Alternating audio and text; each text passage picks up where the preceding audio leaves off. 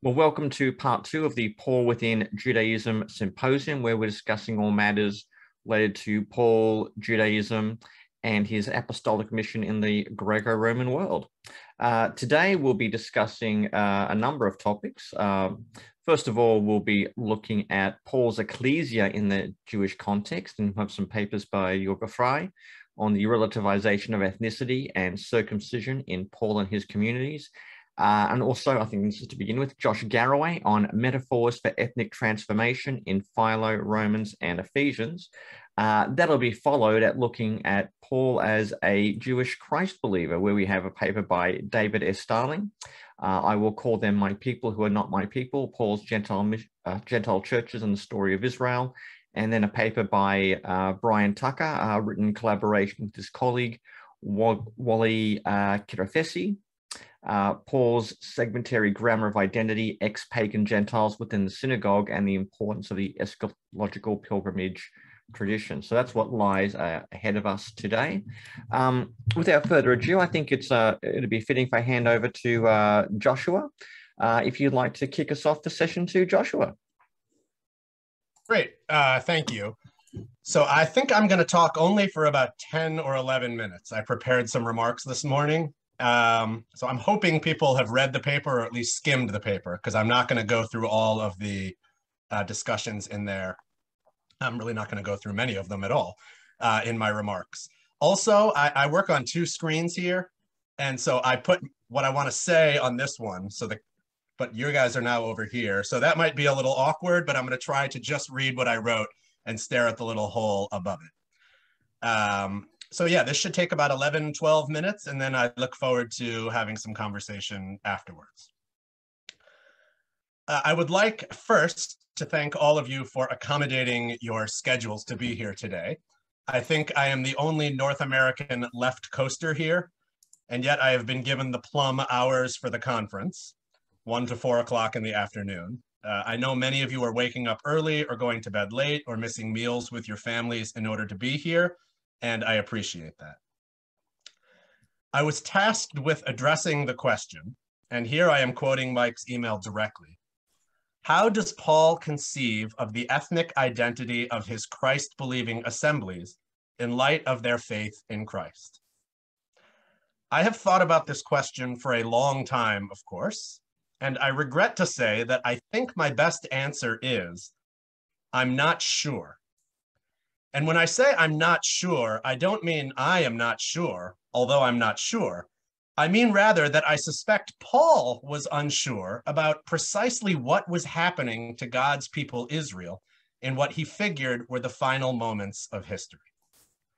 While I will get to the facet of this uncertainty that I addressed in my essay momentarily, I want to begin by approaching the issue in an unconventional, and I hope not overly controversial way.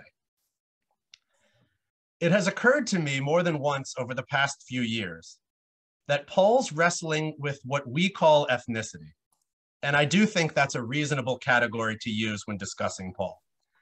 His wrestling with ethnicity bears striking resemblance to contemporary discussions about gender that I see happening all around me. Now, I work in the shadow of the famous Hollywood sign, smack dab in one of the most culturally liberal communities in the world, a place where transgender and gender non-binary students and colleagues are increasingly common. And I would be lying if I denied that this cultural change has been, as I think it has been for so many people who are Generation X or older, it's been a challenge intellectually, emotionally, and religiously. I grew up in a world where gender was widely understood in certain terms as inextricably linked with one's body and the circumstances of one's birth. When a person is born, we figured, it is obvious upon examination of the body whether it is a male or a female. And if, say, a male, then the person remained a male throughout his life. He might alter his dress, his affectations, even his body in order to appear female, but he nonetheless remained a male because transition from male to female was simply inconceivable. But now things have changed. a large part of my community now conceptualizes gender in a new way, as independent of the body and the conditions of one's birth, as a psychic understanding of the self. And as such, it is possible for persons whose bodies would previously have rendered them males to be considered females, and of course, vice versa. One even hears it said that persons with menstruating or pregnant bodies can be male, a notion that was inconceivable just a few years ago. Now, I'm not here to determine whether pregnant bodies can be male. I'm simply noting that such dramatic changes in the social construction of gender and the language used to describe it are real. And while my personal practice is to err on the side of kindness and decency and to refer to people by the name and the pronouns and the gender identity they prefer, if you ask me at the end of the day whether a transgender male is really male or in fact really female, I'm not certain I would know how to answer. So what has all this to do with Paul? Paul, I think, like his contemporary Philo, grew up in a world where Jewish identity was widely understood in certain terms, as linked inextricably with one's body and the circumstances of one's birth. When a person is born, they figured it was obvious based on the parentage whether that person was a Jew or not. And if a Jew, then the person remained a Jew throughout his life. He might alter his dress, his affectations, even his body in order to appear not Jewish, but he nonetheless remained a Jew because even apostates remained in some fundamental sense a Jew. And vice versa. Philo, and I suspect Paul too, at least for most of his life, believed that a person born a Gentile was everlastingly a Gentile. He might change his dress, affectations, and body, even his God and his beliefs. But even such a transitioner remained just that, a transitioner, or in Greek, a proselyte, and in some fundamental sense, not a Jew.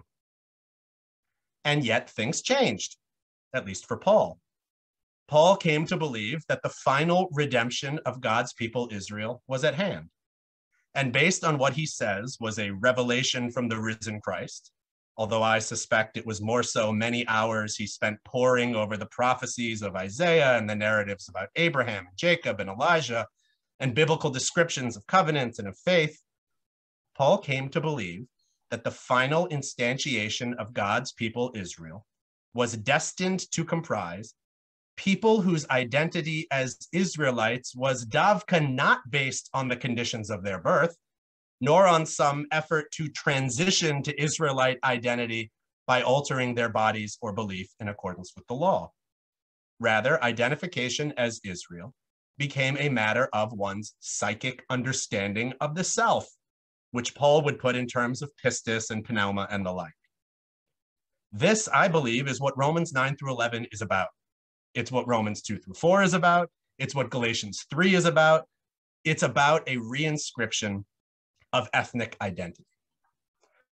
And yet, and this is what I tried to demonstrate in my essay, however much Paul shifts from a conception of Israelite identity that is rooted in descent to one that is rooted in faith and spirit, the language he uses to describe the formation of the final Israel bears the imprint of the very Jewish discourse he aims to thwart. Paul's most famous metaphor, of course, is the olive tree, a botanical body that resembles the organic body Philo uses to describe the incorporation of proselytes, and even more so the plant imagery that Philo uses to describe both the incorporation of proselytes and the excommunication of apostates.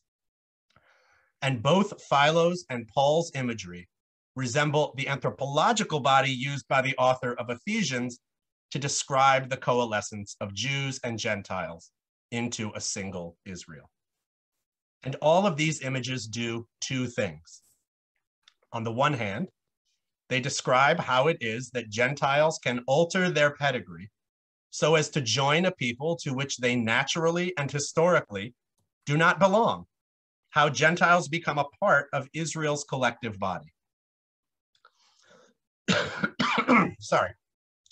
On the other hand, however, they emphasize the extent to which such a transition is at the same time inconceivable.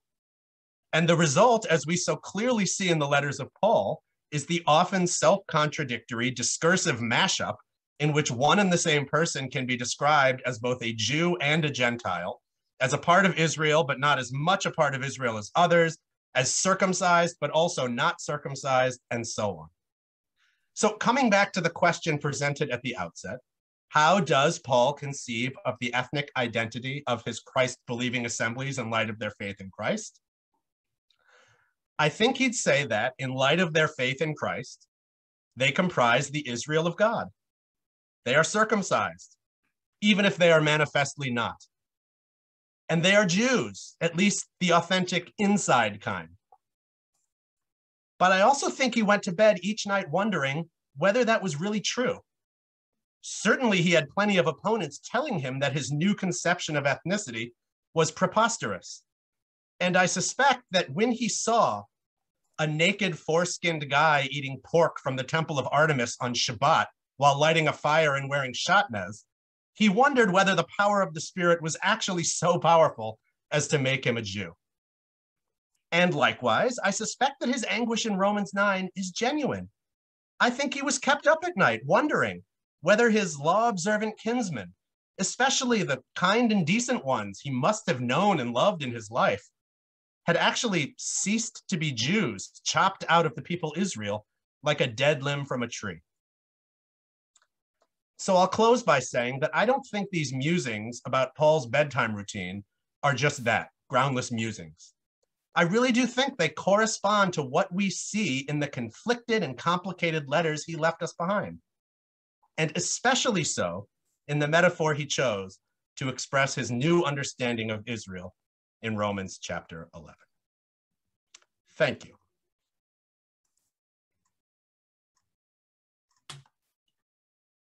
Well, thank you very much, Joshua. That was definitely succinct and well put. Actually, that was, dare I say, one of the most brilliantly succinct papers I think I've ever heard.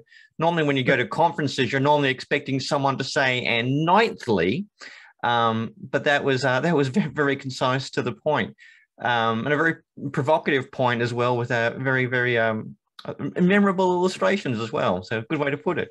I think I'll hand over now to Jörg, if he would like to ask a few questions or banter back and forth with you. Yeah, thank you, Joshua, for your very interesting summary of your paper and really the interesting approach, and also for your paper. I agree with you in a number of perspectives, and I think the comparative look at the metaphors is really helpful, because the metaphors always allow for a certain negotiability. They can be used to express unity, togetherness, but of course also remaining differences and the lack of complete harmony can also be phrased within those metaphors. I also allow me to take a contemporary example. If Swiss soccer players, the Swiss national team, which was very good at the European Championships, most of them are migrants from Albania, from the Balkan, and of course they have a Swiss passport. And if they make the goals and are successful, of course, they are Swiss. But if they do not make the goal in the penalty, maybe they are Albanians. And all the people say, are they really Swiss? And so on. So this kind of negotiability is, of course, in our current discussions on ethnicity. And I suppose it's the same problem in antiquity, that the official consideration, the self-attribution, and the attribution, the acceptance by others is also might differ and might be a question of social negotiations. My point where I'm interested in your paper is the Ephesians, where you say that Ephesians continues the Jewish division of the world between Jews and Gentiles, near and far away. Near is Israel, far are the nations. And of course, Ephesians takes up the language of Paul. I would like to discuss at a point whether it's maybe due to the author construction, of course, that the author speaks through the mask or through the prosopon of the historical Paul and takes up, of course, a number of elements from Pauline language.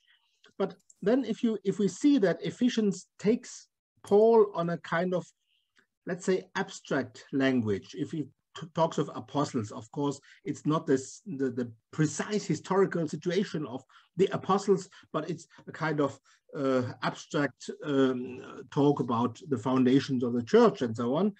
How clear are those contours of near or of Israel in Ephesians? When you say in the language of Ephesians, the Gentiles are in some way embodied into the body of Israel, can we still say this, or is this body of those who are near already in a kind of abstraction in that way?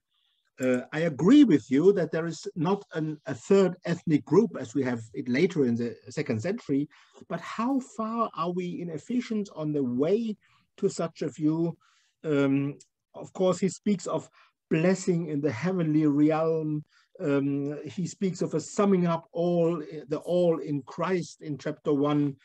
And of course, then the abolishing the law with its commandments that separate. So does not Ephesians understand, at least Paul, in a way of doing away or separating that separating law in favor of a cosmic unity of Christ, so that Ephesians is in some way an interpreter of Paul that understands Paul in a way he's closer to Paul than we are, but is on the way to a kind of distinction, differentiation, new created identity of Christians as we have in the 2nd century. Not already there where Diognetus and Tertullian are, of course, but on the way to that. That would be my question to see how that process historically can be reconstructed. Yeah, I mean, I agree with you. I think that there is a more cosmic and more generalized or abstracted, I think you said, approach to the issue in Ephesians than we see in Paul. I will tell you what turned me on to Ephesians was actually not the metaphor in chapter 2 first. It was 4:17, because as I began my paper, I'm fascinated with Paul's claim in 1 Corinthians that his believers used to be Gentiles. And Ephesians seems to suggest, at least in 4:17, that Gentiles are something other than the people he's writing to. And that is what got me thinking that Ephesians is doing a similar thing to what Paul's doing in saying, yeah, you're not Gentiles anymore. Well, you're still Gentiles, but you're not Gentiles anymore. And he works that out, I noticed, in this very similar way in Ephesians chapter 2. And the big question for me then was, is that anthropon that he's describing in chapter 2 Israel, as it is, say, I think the olive tree is in Romans 11, or is it something broader and more universal, as a lot of the commentators seem to think? And my reading from the beginning of, I think it's maybe 2:11-12, where he talks about the near and far from Israel and talks about it in political terms, and then comes back to the same terminology about near and far at the end, and then also talks about them being co-citizens, means that I think the best way to understand that human metaphor is the same way as the botanical metaphor, as a demonstration of Israel. And of course, what I also tried to emphasize, because, I don't know, I read, was it David Horrell? I read that book about ethnicity, and I'm now wary of over-universalized views of ancient Christianity, that, when you say that Jewish conceptions of Israel were particular because you had to, say, be circumcised in order to be in, and everyone else was out, is it more universal to say what I think Ephesians is saying? You have to be baptized to be in Israel, and if you're not, you're out. Is one more universal because it's a choice you make? I guess being circumcised is a choice too, maybe not to, being born to a certain person. So what I tried to emphasize is that the notion of one corporeal body that represents God's people, Israel, over and against people on the outside who are called explicitly Gentiles, that sounds a lot to me like Jewish ethnic discourse. A bit different from Paul's, yes, and probably something that allows the developments in the 2nd century, if Ephesians isn't in the 2nd century. Yeah. But I've talked too long. I want to hear what other people say more. I know what I think. Well, until tomorrow. Well, I'll throw my first question in for you, Josh, using my MC privilege. Yeah, I mean, on Philo, I wonder if Philo has a little bit more of a precedent for Paul, because Philo has this category of the Israel who sees God. He seems to understand that there's like an ethnic or empirical Israel, but then he has this category of Israel who sees God, and it's a very elastic and a malleable category, and it basically applies to any ethically upright monotheist. So you could, I mean, I'm sure Philo would probably include someone like Plato in that category. And in my mind, that's got to be the number one sort of precursor to Paul's using land, because for Paul, Israel is always a positive term. He may kind of discourse negatively about Judaism, and which I think he equates with sort of a type of Pharisaism in some places, but Israel is always a positive term. And I wonder whether the sort of main precursor to what Paul does is Philo's idea of the Israel who sees God. For sure. I mean, I'm sorry I didn't incorporate, maybe in the longer version, I will incorporate that further, but yeah. And I tend to think about Jewish identity, across different times and places, which is why I'm often accused of anachronism. But people do scholarship in different ways, and it's not uncommon in different Jewish settings for this concept of an Israel who sees God. I guess it's similar maybe to God-fearer. And then in the rabbis, they'll develop the, I guess in English you'd say like the righteous of the nations. But I don't think that's what Paul's doing. I don't think Paul sees a special sort of category for Gentiles who are a little bit better than other Gentiles. I mean, I think he thinks there is a fundamental shift in the cosmic identity of Gentiles who are baptized, that they become actually God's people, Israel, and that Jews who don't lose it. Okay. Well, thanks for that, Josh. I think Matt's got a question for you. Feel free to ask your question, Matt. Thanks very much, Josh. It was great, as Matt. I would expect. Good to see you. Good to see you. Maybe this is clarification. I mean, it was a wonderful paper. I'm wondering if you would match up your argument in this paper with your first book on Paul's Gentile Jews as a category. If you apply that to the gender metaphor you used, right, does it mean Paul's, it's as if he's not fully on board, right, with transgender affirming, so to speak. He has a failure of nerve. That he says, well, you're both a Gentile and a Jew. So deep down, he knows they're not really Jews. Is that the case? And so he wouldn't be as sort of affirming as we would speak nowadays about transgender rights. Is that? Well, first of all, I would note that there are more people in the transgender community, I think, who identify as gender non-binary than as transgender. Which would be a case where someone says, maybe that's Galatians 3, right? Oh, come on, all this whole Jew Gentile, it doesn't matter. It doesn't describe me or something like that. But no, so what I tried to argue in that book is not that, and also in this paper, it's not that necessarily Paul is confused. Paul genuinely thinks, I think, that the power of Christ's resurrection is that it enables non-Israelites to become Israel. But you can't describe that in ways that don't reinforce the old paradigm. It can't be done. In the same way that what's fascinating is sometimes you'll see in the gender bending community today, that while at the same time they're undermining gender categories, they'll acknowledge that like a dress is very female. Like wearing a dress is how I express my femininity. Well, but that just reinscribes the old distinction between male and female, even as you're trying to break it down, because there doesn't exist language that hasn't been used before. You can't create your own new language. You can only create a language for describing the world out of the language that's already been there. And so Paul is trying to explain how what Israel really is different. But you can't do that without using all of the language and the metaphors and the imagery about Israel that simultaneously reinforce the other side. That's what what I argued is not that Paul thinks his charges are Gentile Jews. That's just a made up term that provides the analysis that says, well, he's trying to call them Jews, but he ends up calling them Gentiles and Jews at the same time. And here's why. I don't know if that helps. Yeah.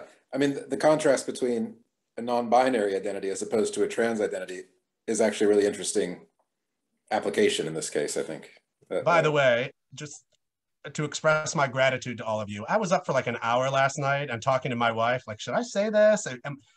And it takes a lot of trust in today's academic world to even broach this kind of subject. And so I thank you for listening and giving me the benefit of the doubt. And yes, that's all I'll say. And we also have another question from Jörg. Yes, I want to get back to the question, what does really change? Are the categories firm and the individuals change?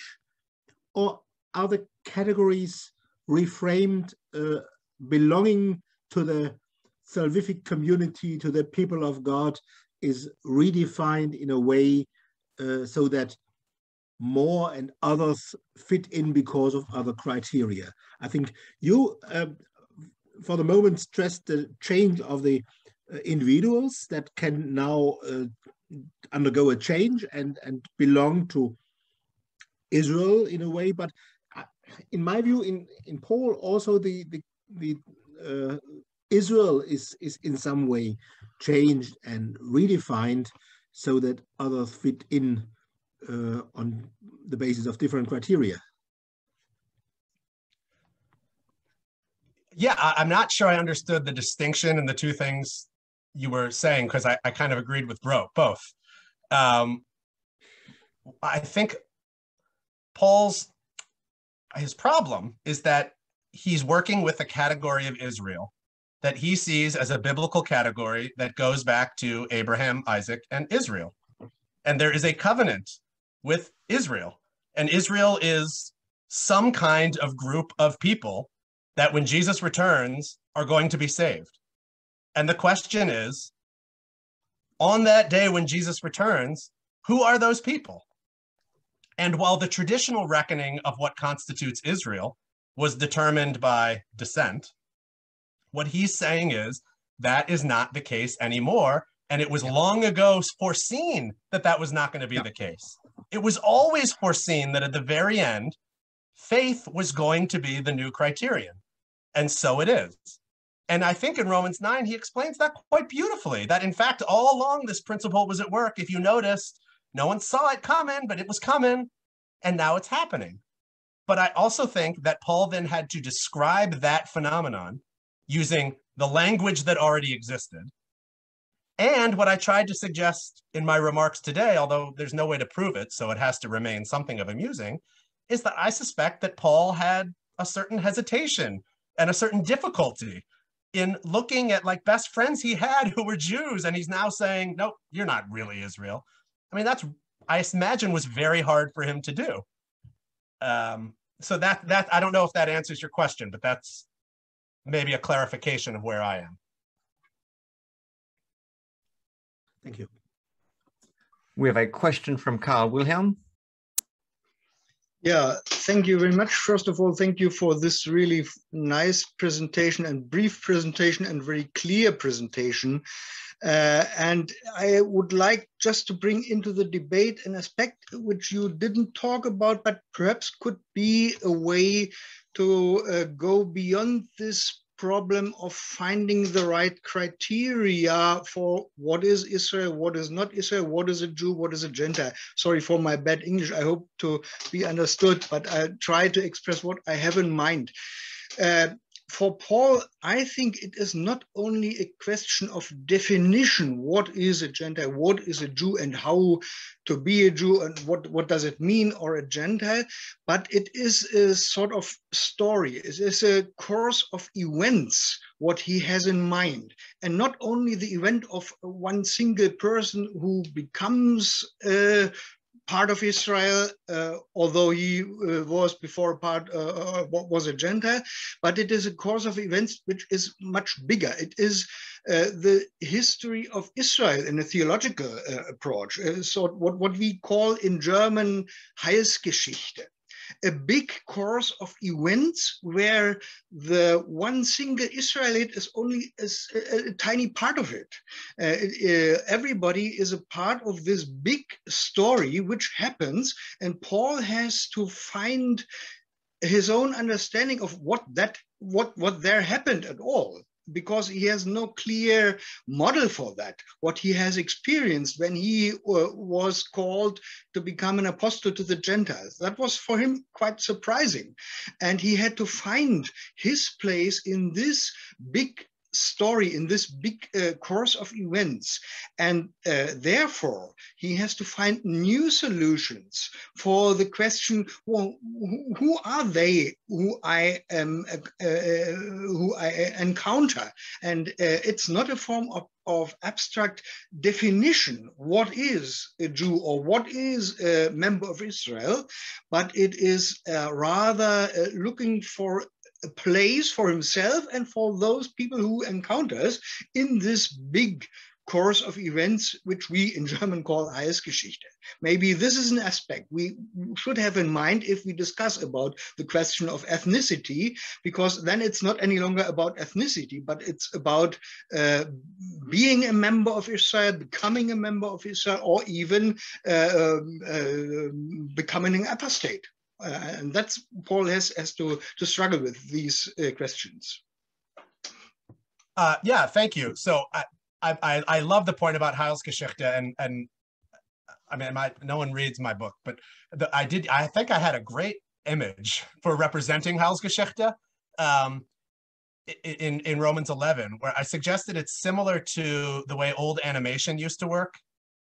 I also did a whole bit on Averroes, which was a mistake, but the way animation used to work, where, you know, you draw a picture of Israel, and then the second picture is the next generation of Israel, and the third picture is the next generation of Israel. And as Paul says in Romans 9, the Heilsgeschichte is that in each generation, Israel is a little bit different. Now, when you flip them all together like Walt Disney did, it looks like a continuous Israel. But actually, in every generation, it's different. That's what he says in Romans 9. And I think the way I might describe it is what Paul's doing, as he sees it, is he's drawing up right now the very last page of the movie. What is that final Israel going to be at the very end of all the flipping? And the other thing I wanted to say is that this may just be a difference in assumption based on how we come to the literature. But I'm not sure that I would say that Paul had a call to go to the Gentiles and then tried to figure out why. But that's because I don't believe Paul communicated with deities. So I would say that Paul, on his own, through his own musing about what he had heard about Jesus and what he read in the scriptures, he came to his own assumption that he was meant to be an apostle to the Gentiles. So I don't think it's that he was sort of charged to do something and then tried to figure it out. I think he figured it out on his own. And then that's what led him to think of himself as an apostle to the Gentiles, because he decided that had to be a part of it. Again, I don't know if that has any major implications in the way we would read things, but sorry. I think I got a question now from Brian Rosner. Thanks, Joshua. I'm still thinking through all sorts of these issues, and this has been really helpful. I love the illustrations. So the extent to which Paul relativizes, removes, or retains ethnic distinctions. And I think the following paper obviously will develop and take the discussion further really well. I think one text that goes close, at least at first blush, to establishing a third identity, it's one that I don't think Jörg mentions either, is 1 Corinthians 10:32, where he talks about give no offense to... Can you go back for a second? Because maybe it was just me, but right when you said what verse you were talking about, yeah, I got a hiccup. Sorry about that. 1 Corinthians 10:32, where Paul says, give no offense to Jews, Greeks, or to the Church of God. And again, Church of God, as you have just pointed out, is kind of a Jewish category itself in the LXX. But yeah, I wonder if... And then in the following paper, Jörg points out that in the 2nd century, there is a kind of third race almost discussed in some texts. So I'm just wondering if you have any thoughts about that. I do. So, I mean, if you haven't figured it out, I don't think that supersessionism just emerged out of the blue in the 2nd century. I think it's because it's what Paul says. And the same thing with the notion of the church as a third entity, that I don't think Paul conceptualizes it explicitly that way. But I think he says, look, he doesn't say new Israel. That's a whole essay I'm writing right now. We're Israel. We're the real thing. We're the real McCoy, this church. But he's not stupid. I mean, he looks outside the city and he says there's still a synagogue and then there's the Goyim. And we're this third thing. Now, we're really that thing, but people don't understand that we are really that thing.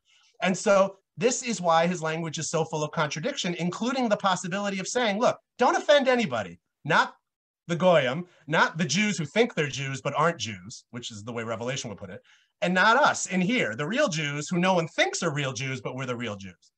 And this is the way language works. This is the complication that people really live in the real world, where you have to constantly redefine and redescribe what you're saying because language is contested, to use a nice postmodern term. And so I do think, though, that tripartite description that he uses without really thinking about it is precisely why this kind of thinking down the road can lead to, yeah, you know what? No one accepts that we're the real version of them anyway, so look, we're just something different. And that's how I argue that, Christianity as a third term and a third group ultimately emerges in the 2nd century. It's not out of the blue. So thank you. You've got one final question from Joshua to Joshua. Thanks a lot, Josh. It's really stimulating. And I'm still wrestling with how to ask my question, but I think it's basically something like this. My understanding, at least, of the patriarchal promises that show up through Genesis, as well as that Paul obviously draws upon extensively, as well as some of the prophetic oracles that speak of the nation streaming to worship the God of Israel in Zion. Both those prophetic oracles, as well as those patriarchal promises, seem to me, at least how I've understand them, to operate with an ongoing distinction between Israel and the nations. It's just that the nations come to worship the right God, or the God of Israel. And so at one level, maybe there's some transformation of ethnic identity, and that they're leaving behind their old gods. They're recognizing the God of Israel, but nevertheless, at least within my understanding of Genesis and those prophetic oracles, it seems as though there's still a distinction between Israel and the nations. Do you agree with that? And is that something then, if you do agree with that, is that something that Paul then understands those patriarchal promises and prophetic oracles in a different way? Well, I'm a little less clear on the patriarchal promises. Certainly the prophetic oracles about the nations flocking to Jerusalem. When you say patriarchal oracles, are you referring to like Genesis, Lech Lecha, when it says Genesis, that, the no, Gentiles I just mean like be... Genesis 12, Genesis 17, 22, Yeah. To me, that's a little less clear, because, what it means that the nations will be blessed through you is not all that clear, at least, and not as clear as the prophetic text about. And this is the quarrel that I seem to get in with Paula every couple of years, because and she'll be here tomorrow, but I hear her saying, look, the way you should understand Genesis and the prophetic oracles and the way any first century Jew would have understood it is that it means X. And that might be right. But all I try to argue is that I don't think that's what Paul tells us he understands those to mean.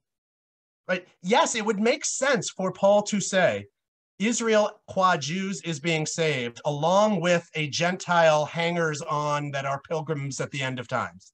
That would make perfect sense in light of the scriptures he was working with. I just say, I don't think that's what he says. He interprets it a different way. And to me, that's made clear in Galatians 3 and Romans 11 and Romans 2 through 4 and all these other texts. And then she will tell me that I'm ignoring context. And I would say, well, maybe you're ignoring text, but I wouldn't say that because she's exalted and deservedly so. But that would be my counter argument. Is context king? Well, maybe. But text is pretty damn important too, because Paul actually said what he said, not what we want him to say or what we think he should have said. Sorry. Thanks, Joshua. Thank you, everybody. This was very helpful. I have wonderful notes. Thank you. No, I love that expression. Context is king, but text is pretty good too? I don't know. But yeah. Okay, well, I'll have to go back and watch the video. Okay. But yeah, that's a useful saying.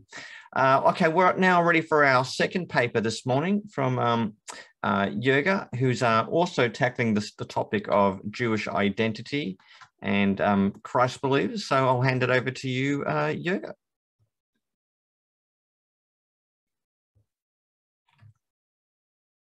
Thank you, Mike. I will try my best. I'm certainly not so brief as Josh was, but I will try my best. So I skip my first part of my paper and start rightly on page 4. And I want to state that one of the most important things to be discussed within or in with regard to the Paul within Judaism school is the ethnic difference between Israel and the nations.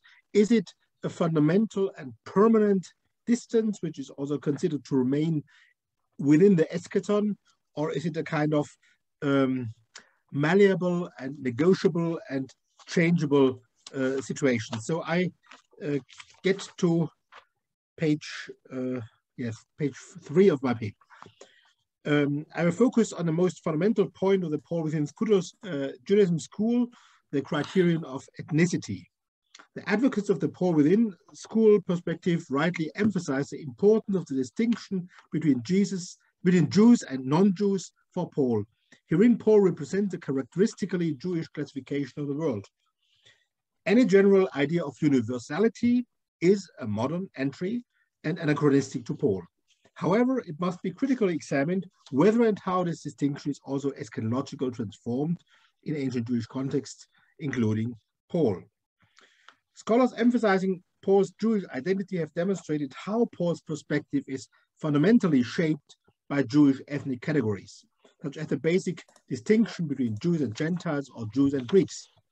Only once Paul does use the Greek distinction of Greeks and barbarians in Romans 1:14, but then immediately returns to the Jewish pattern with the phrase, first the Jew and also the Greek. So there can be no doubt that Paul is keenly aware of ethnic matters. These aspects belong to the basic experience as a Jew in the Cilician Diaspora, and ethnic concerns were also the background of his activities in persecuting the group of Jesus followers, where he probably saw the boundaries of Judaism endangered. And if there were indeed mixed communities, Paul would have to negotiate not only religious but also ethnic diversity on a regular basis. In any case, Paul was concerned with Jewish ethno-religious concepts or ethnocentrism. Instead, Gentile is, strictly speaking, not an ethnic category, as those Gentiles would see themselves as Galatians, Pisidians, Egyptians, or Romans. So what is ethnicity? Modern sociological thought has made us aware of the fact that ethnicity has to be understood within the framework of discursive constructions of identity, rather than in terms of genetic origins. Ethnicity is a matter of culture, not of nature. Although many people in antiquity, as even today, might take an essentialist stance towards various aspects of ethnic, social, gender, sexual identity, we can hardly ignore that the sociological insight that ethnic identity is socially constructed and subjectively perceived. It is a cultural construct perpetually renewed and renegotiated through discourse and social practice. Ethnic discourse is therefore a form of rhetoric that is deployed to mark boundaries between and among groups of people, with negotiated views oscillating between poles of fixity and fluidity. Hutchinson and Smith list 6 criteria that in varying degrees constitute ethnicity: a collective name, a foundational myth, a shared history, a distinctive culture, a common territorial origin, and a sense of solidarity. All these aspects are part of the process of rhetorically negotiating ethnic identity, and their implications are one's self-understanding or position in society. In ancient Hellenistic culture, such ethnic negotiations were omnipresent. All ethnic groups in the Hellenistic Roman world, including Jews, were necessarily involved in such reasonings. I take an example from Ptolemaic Egypt, from Sylvie Honigmann. She speaks of the category of nested identity, and I find it really helpful. The overarching category of Hellenes was extended to encompass all immigrants, including Thracians, Judeans, and other groups, if they participated in Greek language, literacy, and culture. Many of them adopted Greek names and also dynastic family names, so even native Egyptians, and of course also Jews, could make their way into the privileged category of the Greeks, and quite practically, and it's important, enjoy fiscal privileges. That all these groups did not share the same cultic roots was not an obstacle for inclusion in this category. Of course, there were also essentialist positions, probably among all groups in the Greco-Roman world. Ancient Romans and Egyptians did not see ethnicity in these historically fluid terms, although within their world, negotiation about that identity and related privileges practically happened everywhere. If born Egyptians strived for the privilege of being considered Hellenes, and if people from all parts of the Roman Empire took their chances to get the privilege of citizenship. Strongly essentialist views were also present in Second Temple Judaism, most obviously in priestly circles. A priest can only be such by priestly descent and cannot become a priest by choice or by learning. He cannot study theology for becoming a priest. According to the priestly shaped worldview of the Qumran Yachad, it is divine predestination that decides the fate of all humans, so that a real conversion or change of one's religious status by learning is impossible. However, other Jewish groups, like the Pharisees, embraced the possibility of learning, and in Diaspora Judaism, Jews were aware of the possibility of conversion with the effect of a real change of religious or ethnic status, at least in theory. According to later rabbis, a proselyte was equal in all respects to the native-born Israelite, although not all of the rabbis were entirely convinced of the equality between the convert and the native, and sometimes it's the distinction that the son of a convert, if is born by a Jewish woman, he is a Jew. If he's born by another woman, he may be still a proselyte. So it's obvious that most Jews, especially in the diaspora, considered a change of ethnicity possible. Again, the idea of a nested ethnicity might be helpful, as those proselytes would of course keep some aspects of their earlier ethnic identity as Egyptians, Syrians, or Romans. But the historical evidence does not support the idea that for Paul, as a diaspora Jew with Pharisaic learning, the ethnic boundaries were so fixed and impenetrable that he might feel it necessary to prohibit Gentiles from becoming Jews, or that this idea would stand in the background of Paul's warning to his Galatian addressees. The permeability of ethnic boundaries is then also evident in the 2nd century, where Christians appear more and more in the internal as well as in the external perspective as a third group, alongside Jews and pagans, as a new ethnos that is not characterized by origin from a particular earthly country, but by belonging to a symbolic heavenly realm. Such a new identity as a new or third genos, and I think the translation race is a problem here. Genos is maybe something different. Alongside Jews and Greeks, is practically advocated in the epistle to Diognetus. The new genos is rooted in the cultic difference, the new worship, and also new teaching. But ethnic categories are mixed with civic and political categories, so that ethnicity is but one formative pattern among others in the construction of Christian identity, complemented by other metaphorical clusters that appear more central to Christian self-definition. And I think we have to ask why in that period in the 2nd century, it seemed to be important for Christians to use ethnical categories alongside Romans to place themselves in the society. From these 2nd century developments, we can go back to Paul. Are these developments, including an ethnic description of the new identity in Christ, already laid out in Paul? And how is the identity shaped by Paul in his letters related to the ethnic identity and praxis of Jews? How does he address aspects of ethnicity in his letters? And to what extent does it matter? Let us start with a few unsystematic observations. Of course, Paul speaks of himself as a Jew or an Israelite, and he expresses solidarity with his kinspeople, Israel, according to the flesh. He also enumerates all the merits of his Hebrew, precisely Benjaminite origins, his Pharisaic learning, and his exemplary Jewish way of life, albeit in the mode of the past, and it's unclear how much of this way of life he has retained as an apostle. He clearly states that he no longer values these advantages in Christ as advantages. Paul regards his former ethnocentric perspective, his boasting in his exemplary Jewish existence, as severely relativized. Second, Paul also values a salvation historical priority of the Jews, but he also considers the advantages with regard to their present sociological status strongly relativized. In certain passages, we can see a perspective of Jewish ethnocentricity in the background of his verdicts. The Gentiles are all sinners. However, compared with Philo or with many other ancient authors, Paul does not use ethnic or ethnographic stereotypes. Barbarians is used only once, two times. Only the order of the pastorals then lets Paul utter the quote, Cretans are always liars, evil beasts, lazy gluttons. With regard to his addressees, Paul rarely uses ethnic categories, but rather mentions their location according to cities and Roman provinces. It is even unclear whether his insult, "O you mindless Galatai," actually addresses ethnic Galatai, or rather people of the province Galatia, who were actually Pisidians or Lycaonians, etc. The Gentile and sinful past of his addressees is often mentioned, but Gentile is not used at the same level as Jews. From a Jewish perspective, it's a counterpart of Jews, but not an ethnicity or nationality comparable to Jews. Greeks, Romans, Scythians, Ethiopians, these are nationalities. Gentile is something different. Sometimes Paul uses Greeks also in the sense of Gentiles from his Jewish perspective. But being from the Gentiles seems not to be of central importance for the identity Paul wants to address and shape. Thus, in the openings of his letters, he uses markedly other terms. Ekklēsia, which is a neutral, non-ethnic and non-cultic term, or designations that refer to God's calling or saving acts, such as hoi kletoi, those who are called, hagioi, who are holy, hagiesmenoi, who are sanctified. Thus, in spite of Paul's thoroughly Jewish perspective, he does not address his communities in openly ethnic or cultic terms.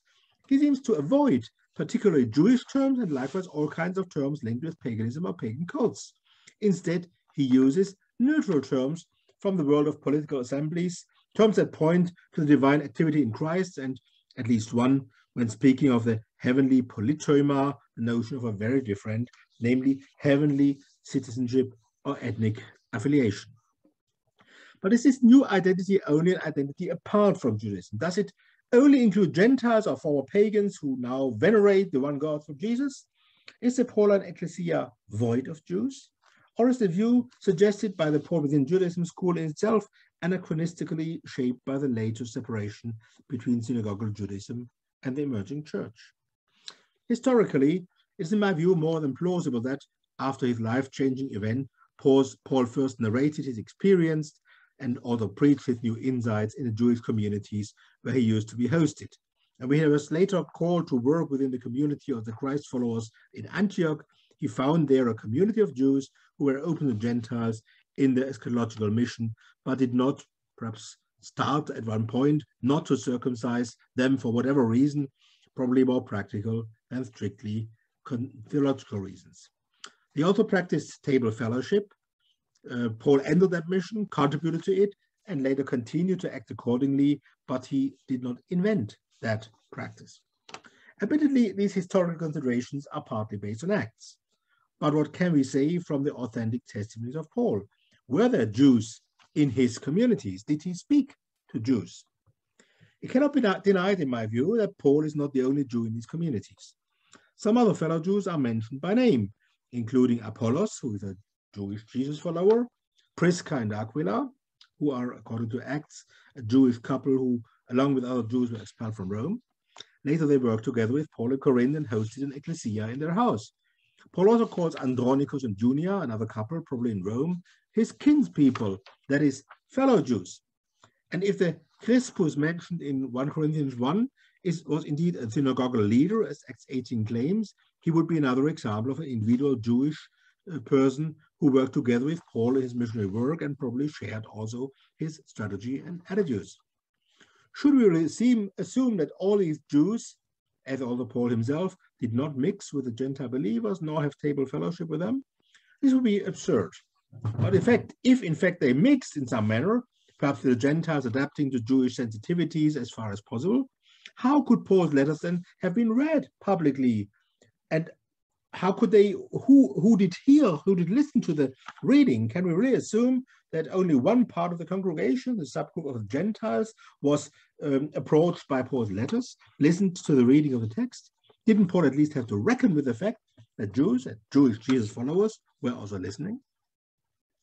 Even if the composition of the congregations addressed by Paul cannot always be assured, there are in any case some Jews within and around his ecclesiae, and it's inconceivable that they would have separated themselves from the Gentiles without Paul protesting, as he did in view of the Antiochian incident.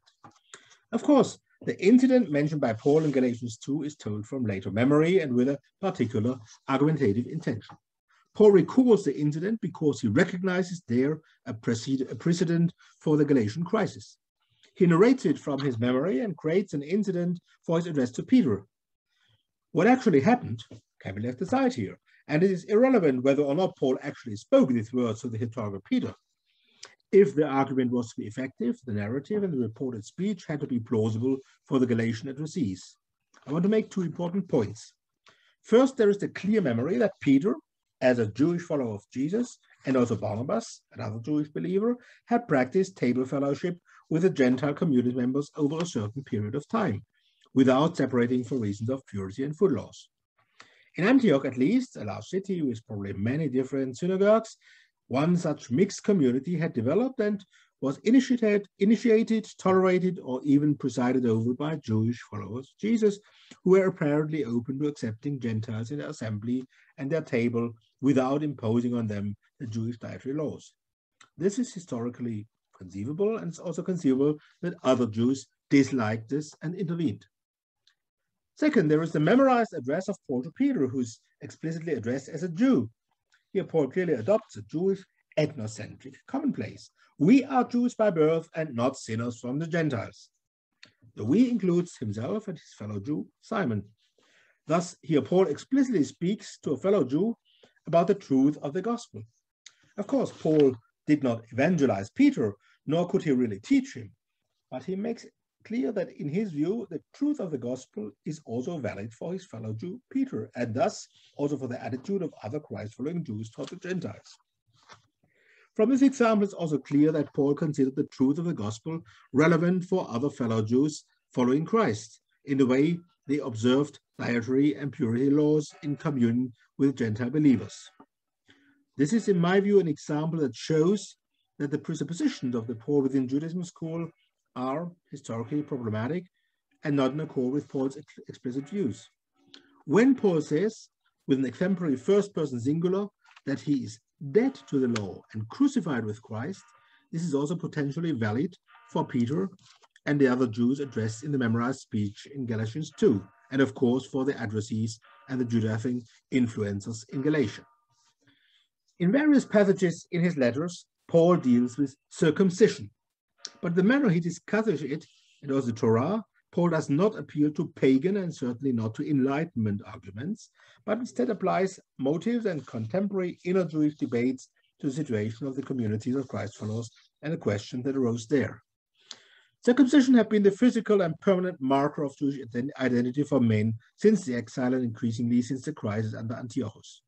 Greeks and Romans considered it a blemish, that it became the exclusive nota Judaica in the Roman Empire, which was not renounced even in the Diaspora.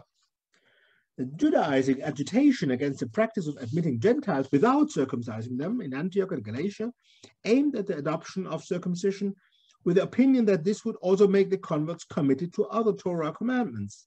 Those Judaizers certainly did not subscribe to the view that Gentiles must not become Jews. They rather thought that those Gentile converts should not stop halfway. In Galatians, Paul consequently counters the agitation with a discussion of the meaning and function of the law. Paul himself was circumcised on the 8th day, and I think it's quite probably that he also fully accepted the practice of circumcision among Jews, including circumcising Timothy, who was born from a Jewish mother. Paul considers circumcision of high value as a sign of God's affection to Israel. But as he explains in Romans 2:25, the historical prayer is not a soteriological plus. With regard to salvation or divine judgment, circumcision is only valid when the law is observed, as the observance of the law is the criterion of divine judgment. But in view of the factual sinfulness of all humans, Jews and Gentiles, circumcision is of no soteriological use. It is not a reason for security of election, nor is it the occasion for boasting. It no longer has a soteriological value in itself, but is decisively relativized. Conversely, being uncircumcised is no longer soteriologically relevant due to the saving divine action in Christ. For the worthlessness of circumcision, Paul cites his own example. In spite of his perfect Jewish upbringing, he can no longer put his confidence in what he calls the flesh. Not only in Galatians, but also with regard to his adversaries in Corinth, he also rejects the desire for a change of status after their calling to faith. A change of status through circumcision, or likewise a removal of circumcision, is generally denied. But the reason is not because of the impermeability of ethnic borders. It's not the idea that Gentiles must not become Jews. The reason is instead that the status granted through circumcision and thus ethnic status does not matter. Circumcision is nothing and uncircumcision is nothing, but what matters is obeying the commandments of God. In Galatians, he adds a further argument. An additional circumcision of the Gentile Christ followers subsequent to their faith would be a denial of the sufficiency of the same work of Christ, an act of unbelief that could even result in the loss of salvation. As some other Jewish authors of his time, Paul speaks about circumcision in a figurative sense, in which Jewish and Gentile Jesus followers have a share. This is not outwardly visible, but in secret, not in the flesh, but a circumcision of the heart, not in the letter, but in the spirit. With this notion of circumcision of the heart, Paul can draw on biblical and early Jewish parallels, Philo. But in contrast to other Jewish authors, or the Philo, the figurative circumcision is not an additional dimension, but is rhetorically used to show the relativization of the fleshly circumcision, the ethnic status. This circumcision of the heart actually redefines who is really a Jew or Israel of God, while outward circumcision contributes nothing to this. Thus, Paul can even claim that the figurative circumcision is the real thing. We are the circumcision who worship in the Spirit of God and boast in Christ Jesus and have no confidence in the flesh. This severe relativization of the identity rooted in circumcision was conceivably offensive to many Jews around Paul. Yet it is presented within the framework of Jewish questions and traditions. Paul relativizes circumcision and its meaning not as an enlightened universalist, but as a Jew. An initial element of Paul's Jewish perspective is the halachic distinction between Jews and Gentiles. The law does not apply equally to all. Only Jews and proselytes are obliged to keep the Torah as a whole. Uncircumcised people are not. Paul presupposes this distinction in Galatians 1:5-1. In the consensus of Judaism of his time, Paul presupposes the close connection between Torah and circumcision. Circumcision is not only a supplement, but in principle obliges Jews as well as proselytes, if they are circumcised, to observe the whole Torah. The question of the Gentiles' participation in salvation implicitly takes up discourses that diaspora Judaism had resolved. Most diaspora Jewish communities at the time faced the question how Gentiles could associate with the synagogues and thus with the people of Israel. Paul does not favor the pattern of the God-fearers, a pattern of second-order membership. In his view, Gentile believers in Christ should share a full participation without restriction, as synagogues only granted usually to full proselytes. But as this full access to the community of salvation, or even to the people of God, is now possible without physical circumcision and without the full obligation to the Torah of Israel, we arrive at a new definition of the conditions of access, and thereby also a new definition of the salvific community, the people of God. In Paul, this is justified tautologically through Jesus' vicarious death, pneumatologically by the manifestation of the Spirit in the uncircumcised, and exegetically as the promise to Abraham came before the law. It is quite conceivable that this view and praxis led to conflicts with other Jews and with diaspora synagogues, not only because of a kind of rivalry with regard to sympathizers and supporters, but for reasons of principle. From other Jewish perspectives, this could be considered the fundamental abolition of elements that seemed unacceptable to the vast majority of contemporary Jews. With this position, the apostle could appear as an apostate to other Jews, and although he himself restlessly worked for the ties between Jewish and Gentile Jesus followers, he contributed tragically to the further separation between the growing Gentile Christian church and Judaism. It is no coincidence that Paul, in this context, uses fresh terms. He uses the traditional idea of the new creation when he pinpoints the fundamental relativization of circumcision. Neither is circumcision anything nor uncircumcision, but new creation. The reference to the eschatological newness and to God's creational activity claims that behind this redefinition of the identity of the eschatological people of God, there is nothing less than God's eschatological acts in the Christ event. How is this related to matters of ethnicity? Is the relativization of ethnic boundaries a removal? Are ethnic boundaries now completely abolished towards a universalism of the emerging Gentile church? Can we read Galatians 3:28, there is neither Jew nor Greek, there neither slave nor free, neither male nor female, in this sense? Are all these boundaries not simply adiaphora in Christ? Or are the three pairs of opposites not on the same level in Galatians 3:28? It is significant that modern interpreters embrace the view that differences are or have to be completely irrelevant with regard to gender and social status. Perhaps there are different dimensions of political correctness at work here, so that sensitivity with regard to ethnic aspects is a different one. Be that as it may, the term adiaphoron, taken from later theological debates in the Reformation period, is probably misleading here. And we can see in many passages that Paul is not ethnicity blind. But the opposing view stressed by Dennis Buell and Caroline Hodge, that Jewishness or a Judean identity is the umbrella under which he locates all those in Christ, seems also an overstatement and inappropriate in my view. Looking at Paul's ecclesiological terminology, it is significant that he does not use ethnic terms when addressing his communities, that he utilizes new terms such as new creation when circumcision and the classical identity markers of contemporary Judaism are relativized. It is significant, therefore, that these new communities are something different from the synagogues and are, of course, also different from the Gentiles. But the eschatological new entity is not given an ethnic name, nor an ethnic definition. Not yet. In the 2nd century, there will be. There's only the talk about a heavenly polytoima, not an earthly one. The move of 2nd century authors who then begin to label the Christian communities in ethnic terms, such as a new genus, in distinction from Jews and pagans, is a further step, and it would require some more reasoning to explain why those authors then chose the label and defined Christianity within the Roman Empire in ethnic terms.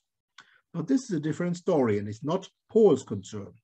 For him, the aspect of participation in the eschatological community of God is of primary importance, and therefore there is neither Jew nor Gentile in Christ, and neither circumcision nor uncircumcision means anything but faith working through love.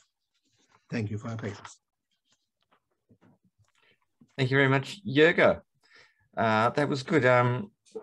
I've read Paula Fredrickson's paper, and I noted some instant contrast with what you were doing on several things there. So part of me wishes Paula was here. She'd probably have several things to say, but we don't have Paula. We have the next best thing, I guess, which is Joshua. So Joshua, I'll hand over to you. Do you have any questions or comments for Jörg? Sure. So first of all, I love, I don't know if I've heard the word relativize to describe what Paul is doing with a lot of ethnic terms in Judaism. And that I found very helpful for me to think through, because I think I agree in that I would say that Paul relativizes everything, or at least subordinates everything Jewish to pistis, and that it is pistis that then grants you circumcision and descent from Abraham and all these other things. I guess my question would be on the matter of relativize versus remove. Why do you think, so Paul can say something like circumcision and uncircumcision doesn't matter, but elsewhere he'll say, we are the circumcision. And if you follow in Romans 2, if you do the right thing, it's basically like you're circumcised. And so if it's being relativized or removed, why is he still so interested in laying claim for his people that they are in fact an Israel of God, sons of Abraham, circumcised? I guess that's my question. Thank you. I think this has to do with Paul's orientation towards Scripture, towards the salvation historical priority of the history of Israel. He's eager to give reason for everything what has happened now is according to the law and the prophets, of course read in a prophetic way, but that his testimony is in accordance with the Scriptures, and so he still, of course, tries to link everything what he does and what he teaches with those Scriptures, and so the whole event is the whole period he works within as a final eschatological period. Romans 15 is important.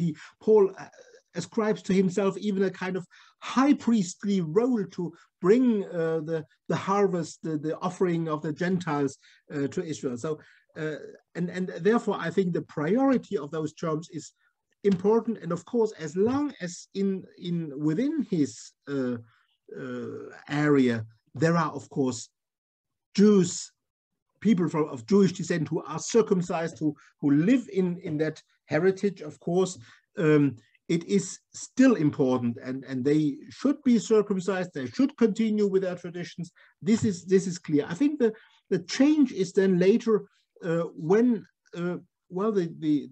just the number of Gentile Christians outweighs those of Jewish Christians, and when on the other hand the Jewish people, some of them at least, will not be able to be so, let's say, so tolerant or so making compromises with regard to relativizing their halachic ideas, and then, of course, tragically, the ties Paul wants to keep in his whole life until his journey to Jerusalem, and then that breaks apart, and he cannot hold it. So I think in the end, Paul is for me a tragic figure.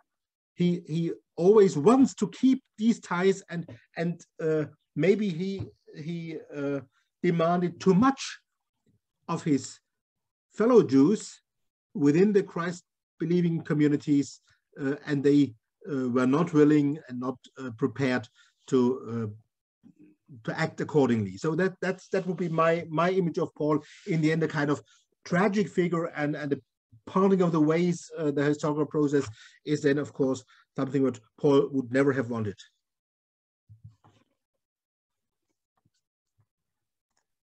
Thank you. And I'd love to hear what Mark has to say.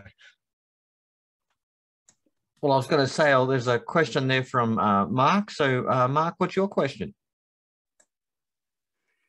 Hi. Let me start by saying I've contacted the same shrink that I contact before I play golf, because at the end of the golf round, the M that I am is not the M that I wanted to be most of the time. So, like with Ruben yesterday, I have to start with disclaiming the nanos that you have discovered, who actually agrees with you very much. Now, you have lots of stuff that we could talk about, but the one thing I thought on the few moments to talk about was, I completely agree that there are Jews in the Christ subgroups of the synagogues. And I actually argue this in all of my works since Mystery. And I argue further that those are subgroups of the Jewish community, that there are other Jews around that Paul probably has, anticipates we'll learn what he argues. My argument all along, and I don't know if the language is correct, I've seen lots of people argue about the proper language, but my point all along is his arguments are made for the instruction of the non-Jews present in these groups. The historical construction is a completely different matter. I really think there are Jews there, and they're the leaders of the subgroups when they're around.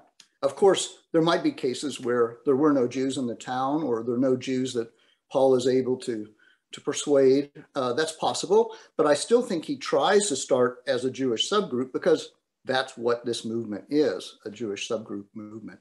So in terms of the pushback that you're giving, I step aside. And I think most Paul within Judaism people would step aside. What we're trying to argue, and I'd like to show you what difference it makes. What we're trying to argue is that if you take his statements, instead of universalizing them as statements, and you almost always say, for non-Jews in Christ, or some whatever formula you prefer, it changes the dynamic meaning. So, for example, when you reach the end of your argument, if you agreed that the rhetorical audience target is non-Jews who are in Christ, which is also an important qualification, then when you say this, but as this full access to the community of salvation, or even to the people of God, is now possible without physical circumcision and without the full obligation to the Torah of Israel, we arrive at a new definition of the conditions of access. I would add, bracket, for non-Jews. That's the qualification missing. And therefore, also a new definition of the salvific community, bracket, for the way non-Jews are justified, legitimate as part of that community. In Paul, this is justified, brackets, for non-Jews in Christ, soteriologically through Jesus's victorious death, pneumatologically, and so on. So that's the difference that I tried to labor to make and still want to make, because I absolutely agree with all the other texts that you brought out. I cannot make sense of anyone thinking, and I know people do say, you know, these are Gentile churches. Well, I just don't that doesn't make sense to me as Paul's movement. They're Jewish subgroups.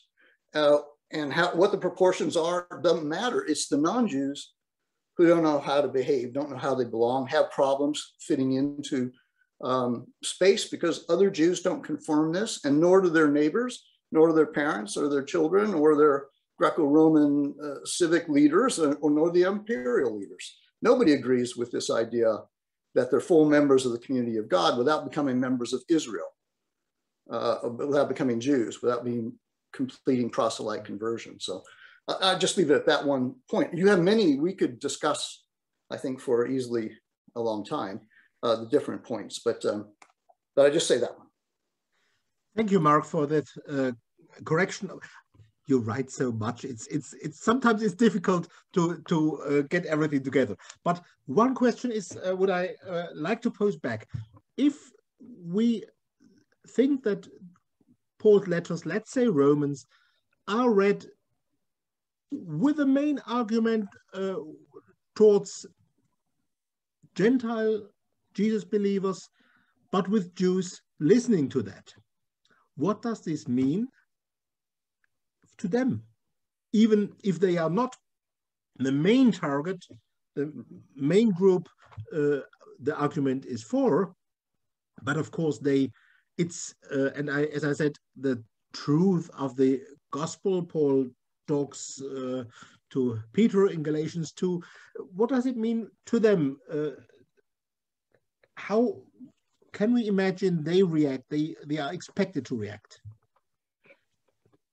Well, it's read within the subgroups. You know, the paper coming out from Brian about the synagogue subgroup community, or they leave the larger group, but they have their own assembly. In that assembly, let's go to the next room. We read a letter, and you shouldn't hear. Is that the imagination? Well, no, they meet around the Christ thing. That's not what everyone else in the community does. They're a subgroup. You know, the charismatic groups and the mainline churches have a subgroup meaning. Their leaders speak to them in a language the rest of the larger church community might find really bizarre and who knows what. But so to qualify the first point, the letter is aimed at subgroups of Christ followers, which include Jews. And they would hear this. And I think Paul's instructing them. They're hearing, this is the way it ought to be. This is what ought to be presented to them. If you're presenting something else, he's correcting that indirectly. I think they're there. But I do think his echo chamber, if you will, is broader because he can anticipate that these subgroup communities have to communicate with the larger Jewish community. I think that's there. I just don't think that's his primary or even secondary. That's his thirdary concern, but it's there. I wouldn't deny that at all. And I don't have a real problem with trying to imagine how they might hear this, knowing they're not the direct audience. But I think, for example, in Galatians, I think he kind of anticipates what the pushback from the influencers will be. And he's anticipating and answering it like in the allegory, where he gets into this very Jewish midrashic kind of thing that I doubt that the non-Jews in Galatia, if they work all day and scratch out a living, can follow very well. But anyhow, I hope that answers it. And if I could ask you a question back, but Mike, maybe someone else.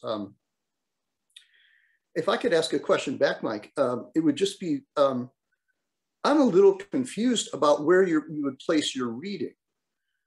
Is it in the traditional or the new perspective, or is it a Paul within Judaism? What are you? I'm not quite sure what you're doing here, because as I navigated your paper, I wasn't sure what you were. In terms of the category, you know, we're talking about Paul within Judaism. I'm not quite sure where you came out, and I wondered if you could speak to that. I'm a reader of Paul. Of course, I'm a stubborn Lutheran in some way. No, I'm trained in classical Lutheran interpretation. Of course, I've learned a lot from the new perspective, and I try to make sense of some points of the Paul within perspective where I'm struggling a bit more. But I think that's that's the attempt to make sense of all these ideas. Oh, thanks. As much as I'd love us to continue this conversation between Jörg, Mark, and bringing as well Michael and Ryan, we do have to get into our break time, sadly. So I'm going to put a pause on it. Why don't we come back in how about we make it a 15-minute break so we can grab some coffee or tea or maybe some Apfel Schnaps. Depending where you are in the world and what would be time appropriate. I'm sure it's 5 o'clock somewhere in the world, so maybe you can break up the schnapps or something. So let's take a break, and when we come back, I believe we'll have first up, we'll have Brian, then followed with David. But otherwise, can I also thank Joshua and Jörg terrific papers for our second day. Lots of things to discuss there. That was terrific. So we'll pause there and then we'll come back. And we're back with the second half of part 2 of the Paul Within Judaism Symposium. I'll now hand over to Brian Tucker, who's going to take us through Paul and his segmentary grammar of identity. Many thanks to Mike and Brian and those that organized this and give us a chance to learn. Taking a lot of notes over the last hour, and so I'm going to ban Josh and Jörg from being able to say anything during the question time. So we're set. All right, so Mike Bird has recently called interpreters to identify the particular socio-religious location of Paul and his converts, as well as the theological texture of his argumentation. This paper does that by addressing 3 topics important to the Paul Within Judaism perspective: the way in which Jewish covenantal identity continues by the use of the segmentary grammar of identity, socio-religious location of the Pauline Christ movement within the synagogue community, and the importance of the eschatological pilgrimage tradition for maintaining distinct identities for Israel and the nations. These 3 topics will provide a slightly different entry point into the debate over whether in Christ Gentiles have become Israel, Israel redefined, eschatological Israel, or another Israelite category.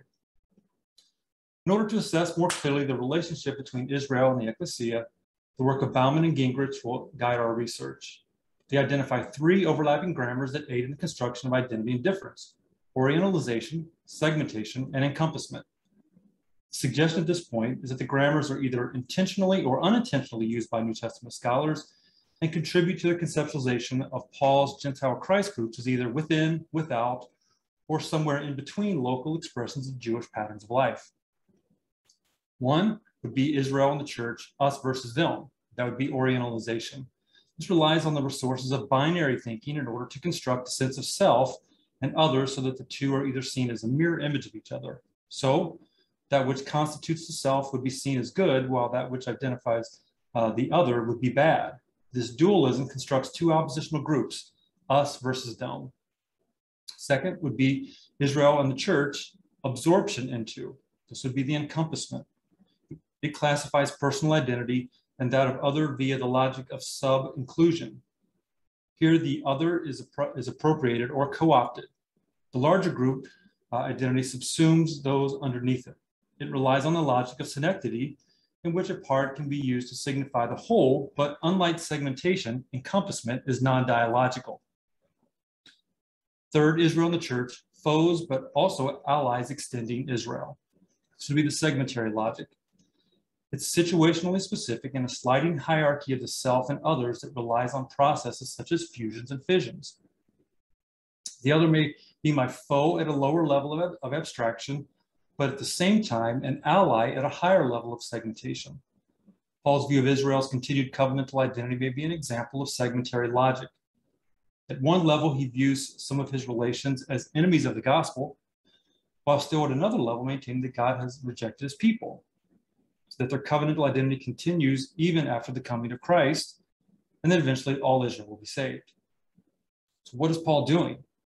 Well, in terms of segmentary logic, he's asking his Gentile auditors, in spite of an apparent rejection from some first-century Jews, not to consider Jewish identity in opposition to, but as part of a newly integrated community based on God's mercy poured out to all, both Jews as Jews and non-Jews as non-Jews. This social grammar seeks to retain the salience of individual indexes of identity.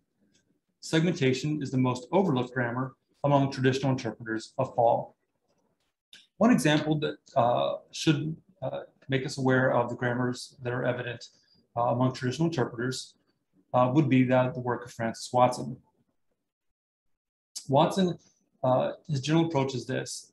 It's argued here that Paul advocates a sectarian separation between the Christian community and Judaism, rather than an inclusive understanding of the one people of God as encompassing even uncircumcised Gentiles. The grammar of encompassment, evident in this reading of Paul's arguments in Romans, is based on the Orientalist assumption in Watson's work. Christ's movement identity in this letter must be understood as an us versus them.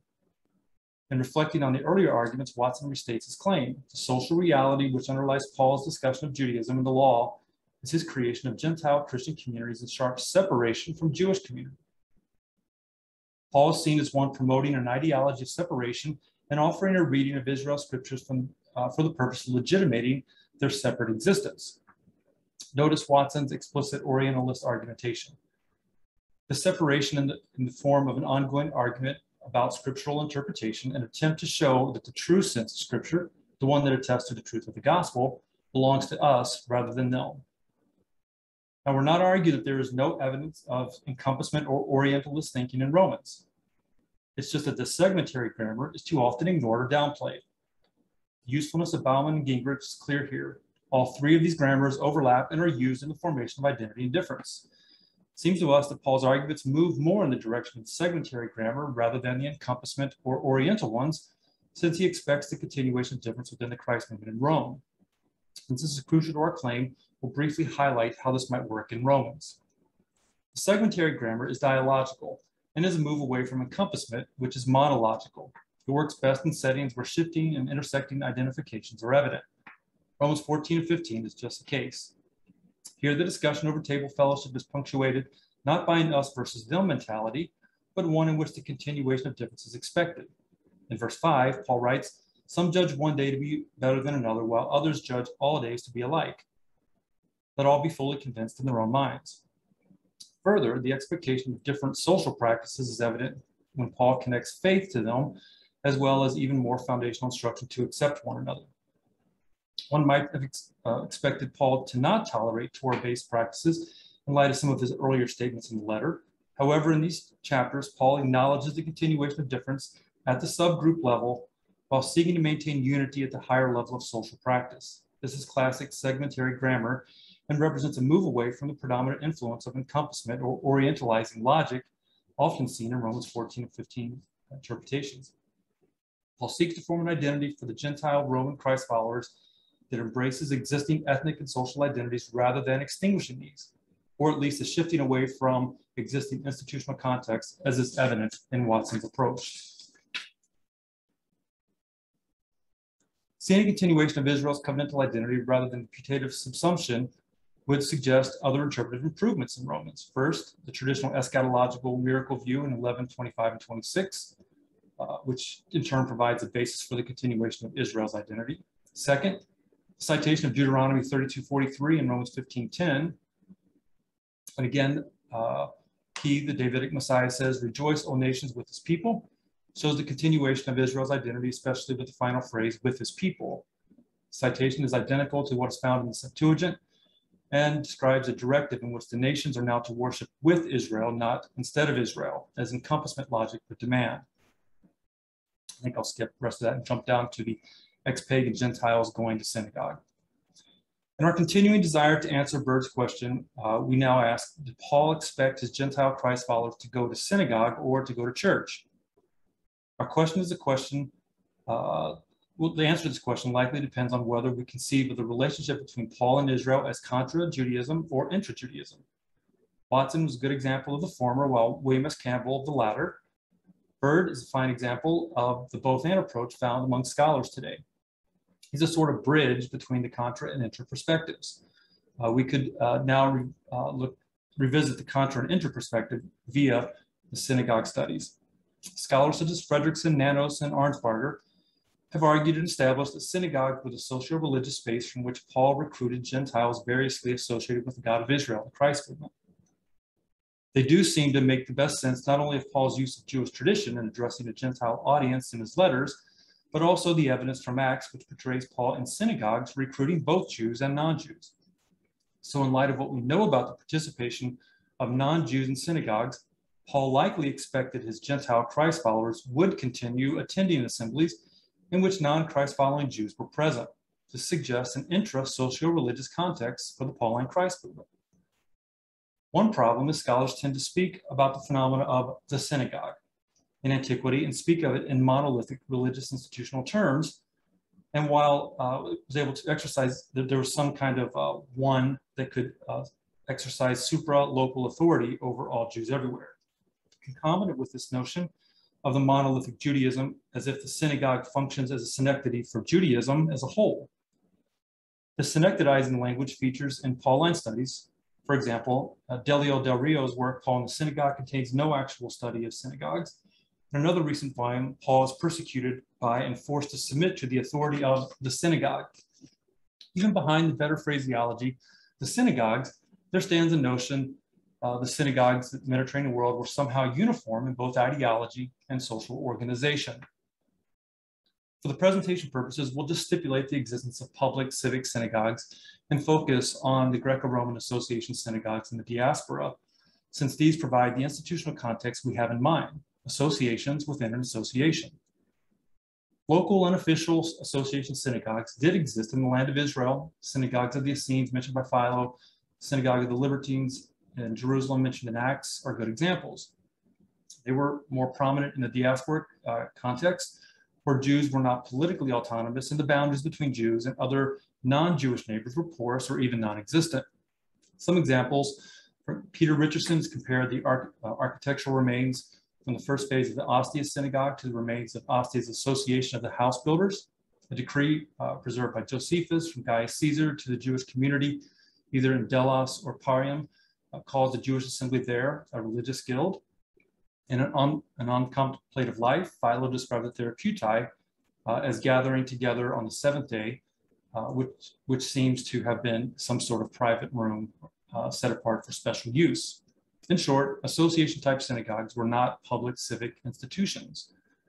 Association synagogues are the type of institution most relevant for understanding the socio-religious organization of the Pauline assemblies. Two observations. First, Richard Lass has argued for the existence of associations in which devotion to Yahweh was at least one connection among the group, whether or not the primary one. Were often not ethnically homogeneous. Some were ethnically associated Jews, while others were ethnically diverse, and had occupational links, which were socially binding features. In other words, it was not unusual in antiquity to see Jews and non-Jews together in the same gathering spaces in which the Jewish God was either a patron deity or of the group or simply one among others. Second, there's evidence of smaller Yahweh associations with different social networking priorities that could exist within the larger ones. For example, Tosefta Circa 4 describes the Great Alexandrian Basilica Synagogue as a large association of Yahweh worshippers, who, however, did not all sit together, but rather sat in smaller groups according to occupation, goldsmiths by themselves, blacksmiths by themselves, and embroiderers by themselves. The purpose of this grouping by occupation was merely pragmatic, quote, so that when a poor man came into the synagogue, he joined his fellow tradesmen and in that way enabled to obtain a means of livelihood. Another example is the Nisa inscription from Asia Minor. This 3rd to 4th century CE inscription mentions a person named Menandros, who built the place for the people and for the assembly of Dositheos, son of Theogenes. Dositheos was a common Jewish name in the Hellenistic Judea. This, coupled with the use of the synagogue term the place and the people, suggests that the inscription refers to a larger, perhaps ethnically coherent Yahweh association of Jews and a smaller association founded by an individual Jewish man, both of which use the same building for their assemblies. While the inscription doesn't make it clear, it is perhaps likely that Dositheos' group had a different primary social connection than the larger Yahweh group. It's also quite possible that the multi-ethnic in composition as well, unlike the large one. Paul in Acts provides evidence of a similar institutional phenomena in Acts 18. The house of the God-fearing Gentile Titius Justus, which Luke says was just next door to the Corinthian Synagogue, seemed to have become a gathering place for Paul and his Corinthian Christ followers, who were at the same time attached to the synagogue. It's possible then that this Christ association, which comprised of Jews and non-Jews, had been formed as a subgroup of the larger synagogue. So did Paul expect his Gentiles to continue going to synagogue? In light of what we just covered and allowing for the segmentary grammar to guide our thinking, we may suggest the following. Paul's Gentiles formed a discernible groups whose primary social connection was Christ devotion. They formed associations designated Ekklēsia and had their own membership structure and finances. Our question then is, did Paul intend for these Gentile Christ groups to remain attached to associations whose primary social connection was Yahweh worship, or not necessarily Christ worship, or whether he intended that they disaffiliate from them, as Watson suggests. In Acts, Paul himself encountered opposition within some Yahweh associations. We get no sense, though, that this was the case everywhere, or that it was a result of some sort of systemic or supralocal persecution. In Paul's days, there was no supralocal synagogue authority that standardized halakha. Furthermore, association synagogues did not appear to have meted out discipline, such as floggings that Paul described that he received in 2 Corinthians 11:24. These floggings were localized incidents in Jerusalem. Romans 11 might suggest that Paul's Gentiles there were tempted to disassociate with the larger Jewish community from which they had been originally recruited. This sort of disassociation seems to be precisely what Paul attempts to prevent. 3 features in Paul's letters indicate he expected his non-Jews to continue participating in their local Yahweh associations. First, Paul's not interested in his Gentiles remaining mere God-fearers. He wanted them to only offer cult to the God of Israel, 1 Thessalonians 1:9. This demand, as Paula Fredrickson has noted, is fundamentally a Judaizing demand, and one that assumes a continued link between Paul's Gentiles and the larger Jewish community. This wasn't unheard of. Philo speaks of foreskinned Gentiles among Jewish groups who have alienated themselves from polytheos and honor the one and only Father of all things. It seems rather that Paul's desire to see God-fearers converted into exclusive worshipers of the Jewish God by means of their being in Christ is a natural outworking of his expectation that they would continue participating in association synagogues that had Yahweh devotion as its principal social connection. Second feature that suggests Paul expected Gentile Christ followers to remain within their larger Yahweh association is a scriptural argument. Nanos has observed that Paul's argument, particularly as set forth in Romans, presupposes not only competence in the contents of Jewish scripture, but regular exposure to them in social settings in which scriptural texts were read, translated, and interpreted. It seems more likely that his Gentile Christ followers would have continued receiving instruction in Jewish scriptures from their local Yahweh associations and Christ-oriented instruction in their subgroup gatherings. This is when that would be another example of the segmentary logic of identity. Third feature in Paul's instructions is keeping the commandments of God in 1 Corinthians 7:19. Following Nanos, Paul might not want his Gentiles to become Jews, but he certainly wants them to become Jewish. For Paul to expect Gentiles to maintain a Jewish identity, to envision a socio-religious setting for that identity to be cultivated and shaped around Jewish teachings for Gentiles. Which commands did Paul have in view here?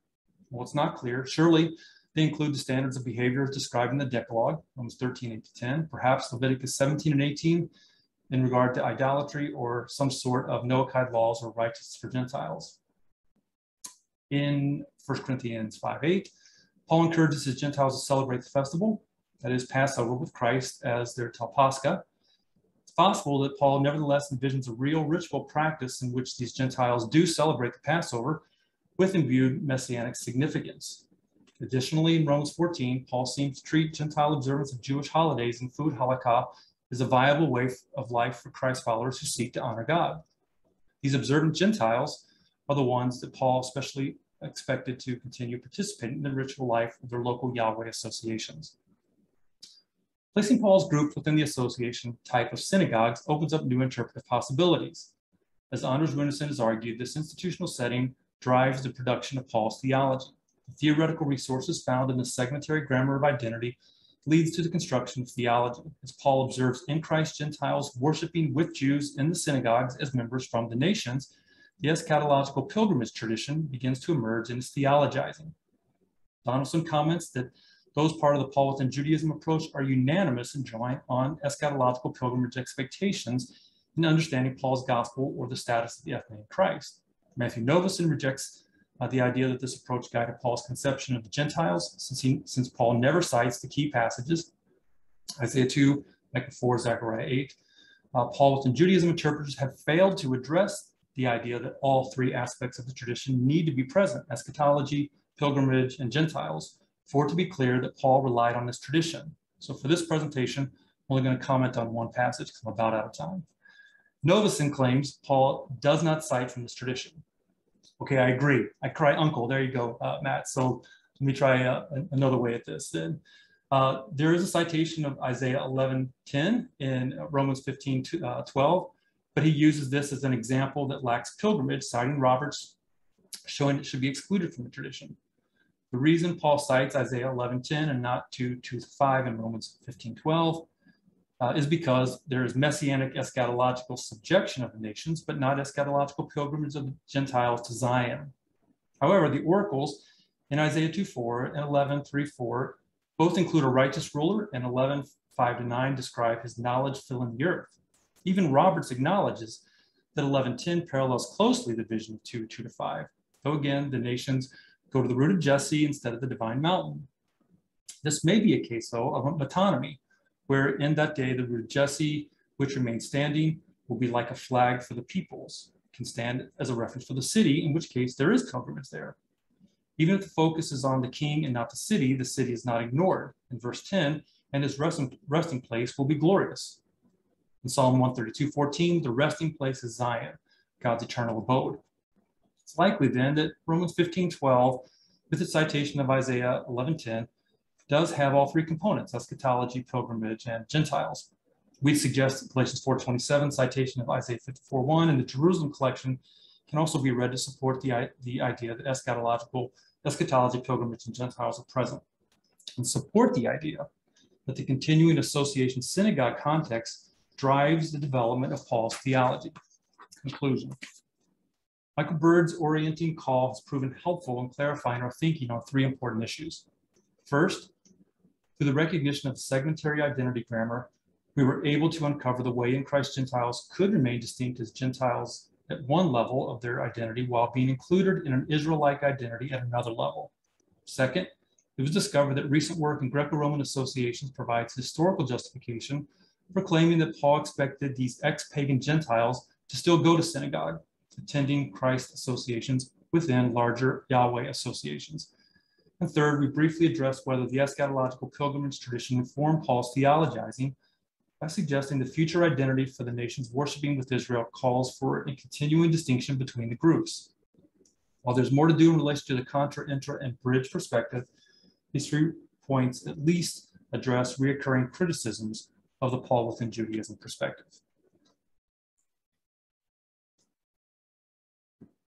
Well, thank you very much for that, Brian.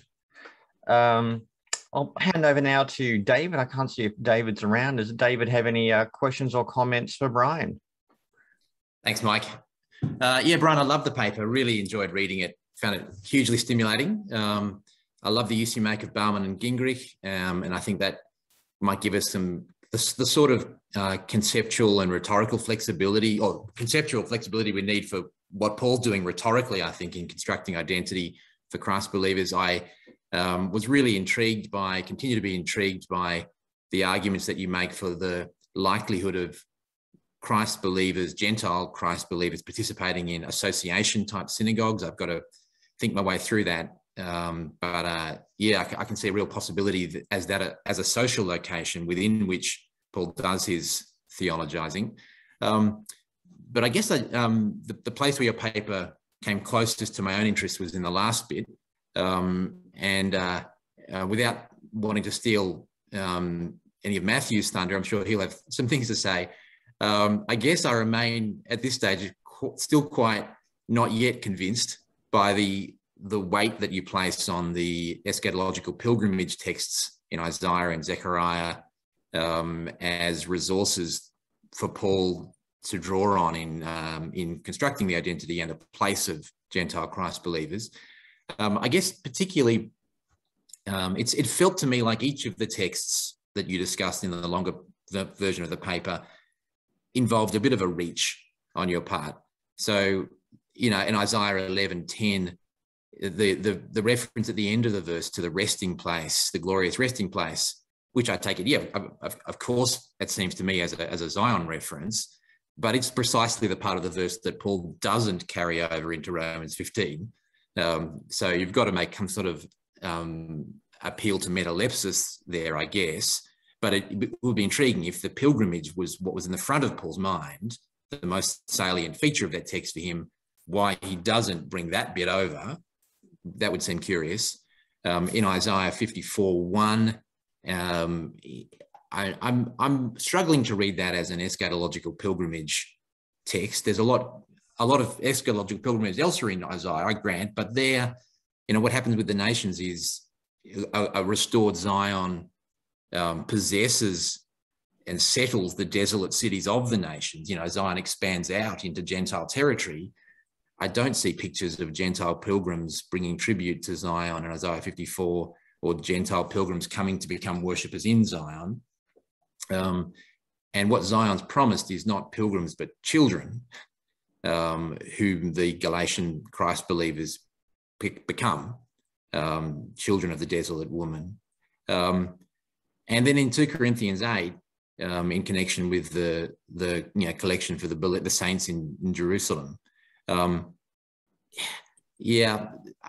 reference to the present time is language that Paul elsewhere uses with eschatological reference, but here I would have thought the more natural reading of that is that he's talking about the immediate present circumstances in which Corinthian prosperity can fund the relief of the poor in Jerusalem, and anticipating implicitly a possible future time in which that equal sharing might involve a flow of generosity the other way.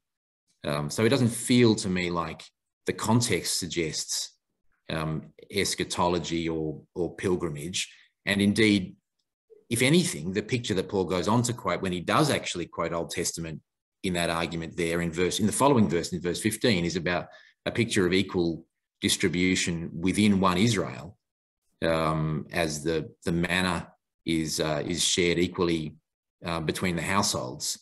So if anything, with Richard Hayes, I'd say that this is not a strong argument, but if anything, what you got there is a kind of typological inclusion of the Gentiles within an Israel community, or an Israel-like community of equal sharing.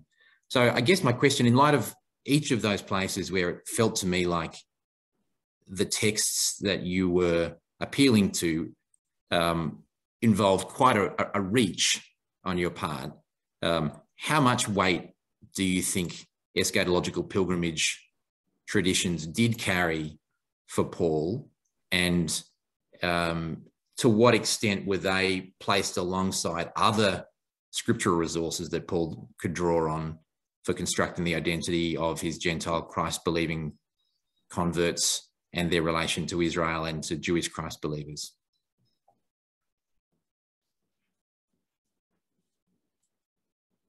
At this point, I want to say my audio is not working, so I can't respond.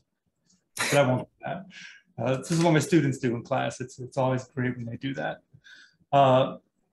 Yeah, I just say I'm glad.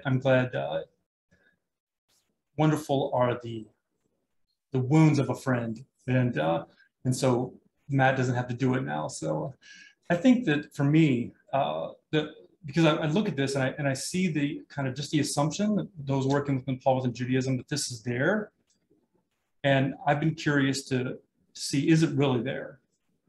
And then Matt's original Breslavia paper, it was like, okay, so now I need to go back and look and see if I have just assumed that they're there.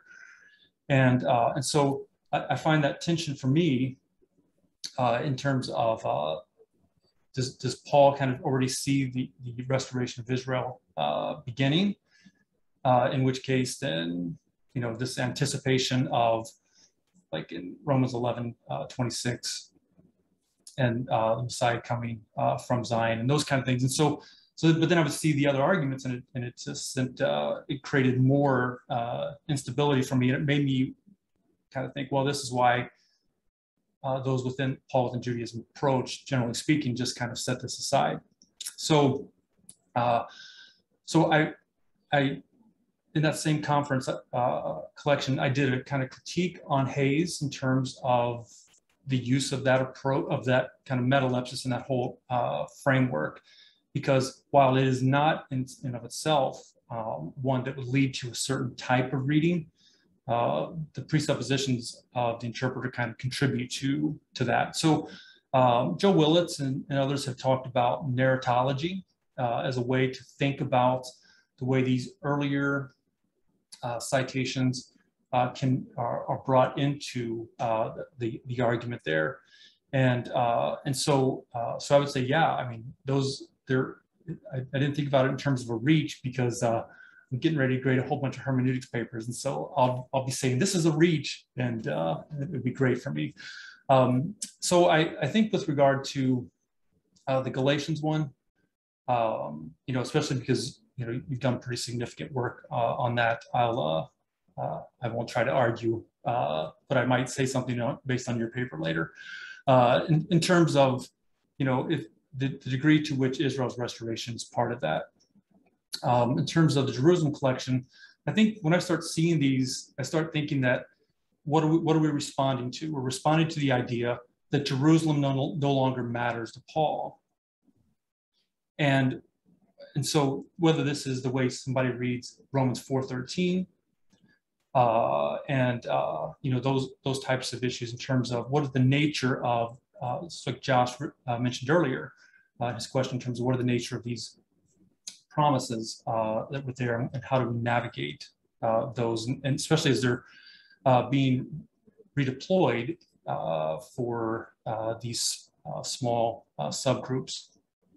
And so maybe the question then is not, is it the pilgrimage tradition or not?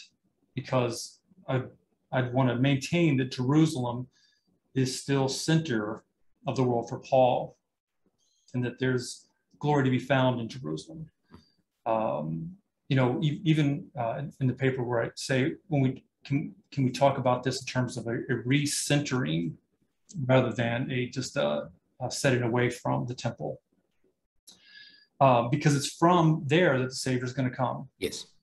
So I just think that there's something I want to do with that, and it could be an overreach and not paying attention to what those texts are actually saying that create some of the challenge. So whether they're explicit citations or allusions or echoes, it may not matter too much within the Pauline Judaism approach, and maybe that's why some of my colleagues don't try to jump into this question and address it. But I would suggest it's at least one of the images or scenarios that was floating around, and I know that gets quite subjective at that point, and would resonate with other Jewish writers in the period, and so maybe. That's probably where I should leave it. Your points are well taken, and I really appreciate them. One thing, if I could just jump in, one thing I might want to give back as a thank you gift, and you may well have spotted this already, but just to highlight the fact that Paul's contrast in Galatians 4 is not between Jerusalem above and Jerusalem below, but between Jerusalem above and present Jerusalem, which I think says something in itself. And placed next to second Baruch and fourth Baruch and so on, places where you get heavenly Jerusalem or Jerusalem above, that's often pregnant with implications for future Jerusalem below. Because stuff gets built on earth according to the template of Jerusalem above, and when Jerusalem below, present Jerusalem below, gets destroyed, there's hope for Jerusalem below's future in what is shown in the vision of Jerusalem above. So that might be a line worth inquiring into. Yeah, thanks for that. I might speak in your defense, Brian. I would say the eschatological pilgrimage of the Gentiles may not be a reach, but I think it's within reach, because in restoration eschatology, once Israel is restored in whatever form, there's always some kind of sequel that involves the Gentiles. Now, that's played out differently in Zechariah 8 and in other places. In addition to that, it's also then interpreted or even translated differently between the Masoretic text and Septuagint. You've only got to look at the end of Amos 9 to see the big differences that plays out. You've got the big theme of a light to the Gentiles, which seems to be ubiquitous in Christian literature, from the Gospels, Luke, Acts, obviously. I think it's a little bit of John, all the way through to Justin Martyr, making a big theme of this. And you could argue a passage like Romans 15, where Christ became a servant to the circumcised to confirm the promises on behalf of the patriarchs, that is kind of tapping into that sort of restorationist eschatology for which there is an implication for the Gentile world. So when Israel is restored, the Gentiles are not left untouched. So Paul is not necessarily citing Isaiah 2:2-4 or 66 or Zechariah 8, but that structure of Jew then Gentile is certainly very embedded, and that was one element of the restorationist eschatology. As it gets played out in a lot of, both in the Hebrew and Greek Bible, a lot of Jewish literature, and then also becomes very important early Christianity. Now, I notice Matt's probably got an opinion on this, so I'll hand over to Matt at this point. Thanks very much, Brian. I really like the paper. I think your insistence on the point that Paul still considers Jerusalem the center of the world is more, I think that's quite right. And I think your emphasis on Romans 11, that the Promenos comes from Zion, I think that's absolutely important. So yeah, and so I'm very much with you against sort of trends in the field that say he just sort of spiritualizes away the holy city or something like that. So my question is just whether he thinks that pneumatic Gentiles are supposed to go there, right? That's the question. So in relation to your paper, I suppose the question I'd put is this. I'm really curious about the relation of the former part of the paper to the latter. So that you're a bit on the eschatological pilgrimage, and then your kind of sociological argument about subgroups in the synagogues.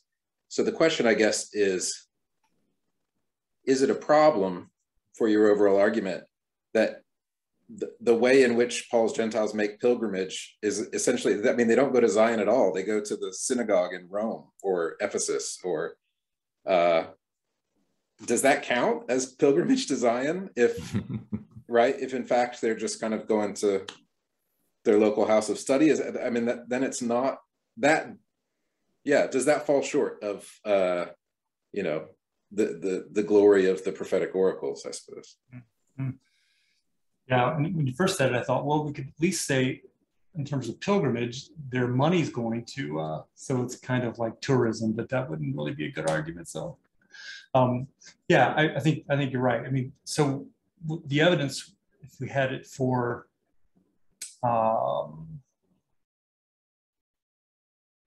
not just a collection going, and even though I mentioned, well, it could be a mixed ethnic group that's taking the money to Jerusalem, that's still a pretty small,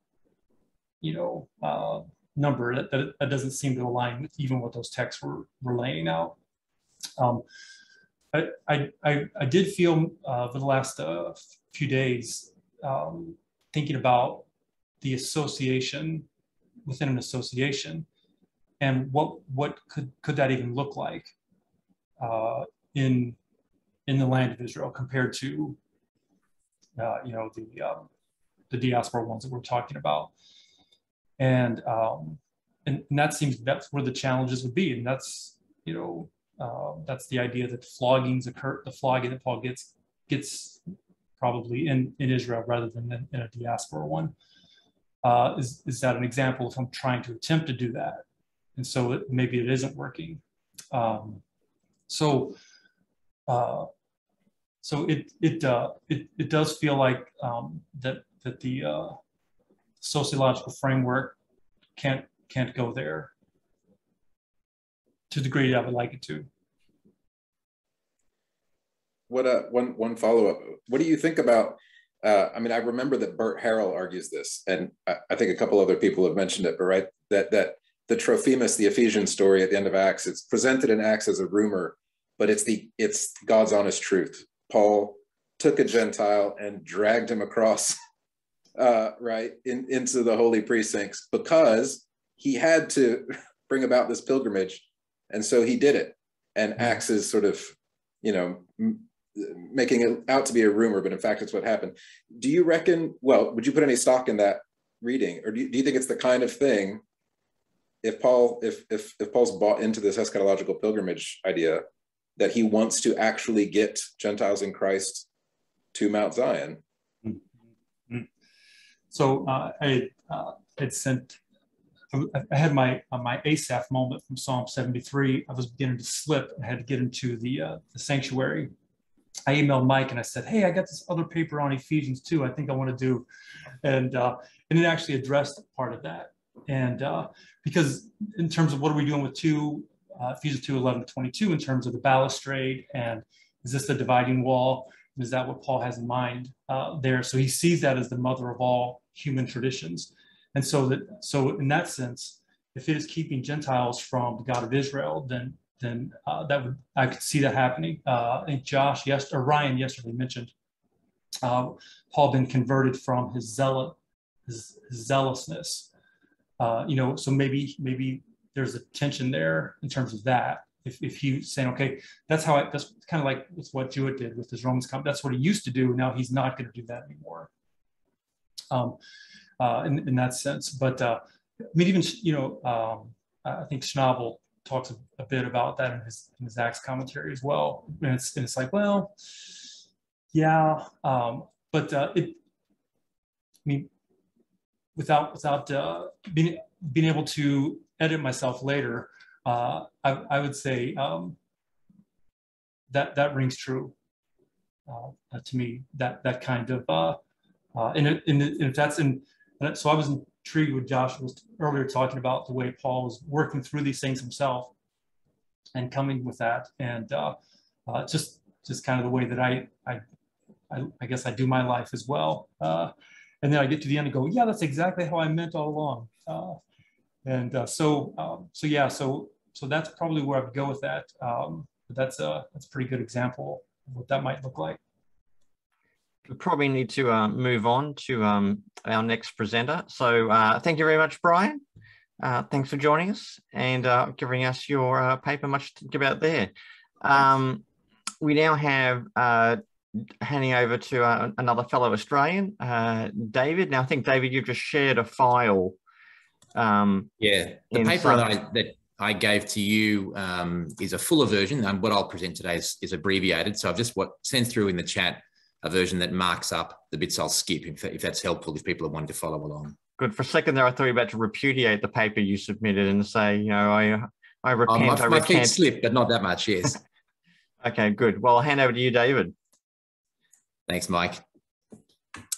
Within the closing verses of Galatians, amidst the settling dust from the urgent polemical argument that has occupied most of the preceding chapters, Paul pronounces an ironically worded benediction framed in sweeping and forward-looking language. As for those who will follow this rule, peace be upon them and mercy and upon the Israel of God. The meaning of the first half of the benediction, as for those who will follow this rule, is relatively easy to discern, with this rule generally taken as referring back to the principle Paul has stated in the immediately preceding verse, neither circumcision nor uncircumcision is anything, but a new creation is everything. And those who will follow, embracing within its scope all those, whether Jewish or Gentile, among the followers of Christ, who commit to shaping their conduct in accordance with that rule.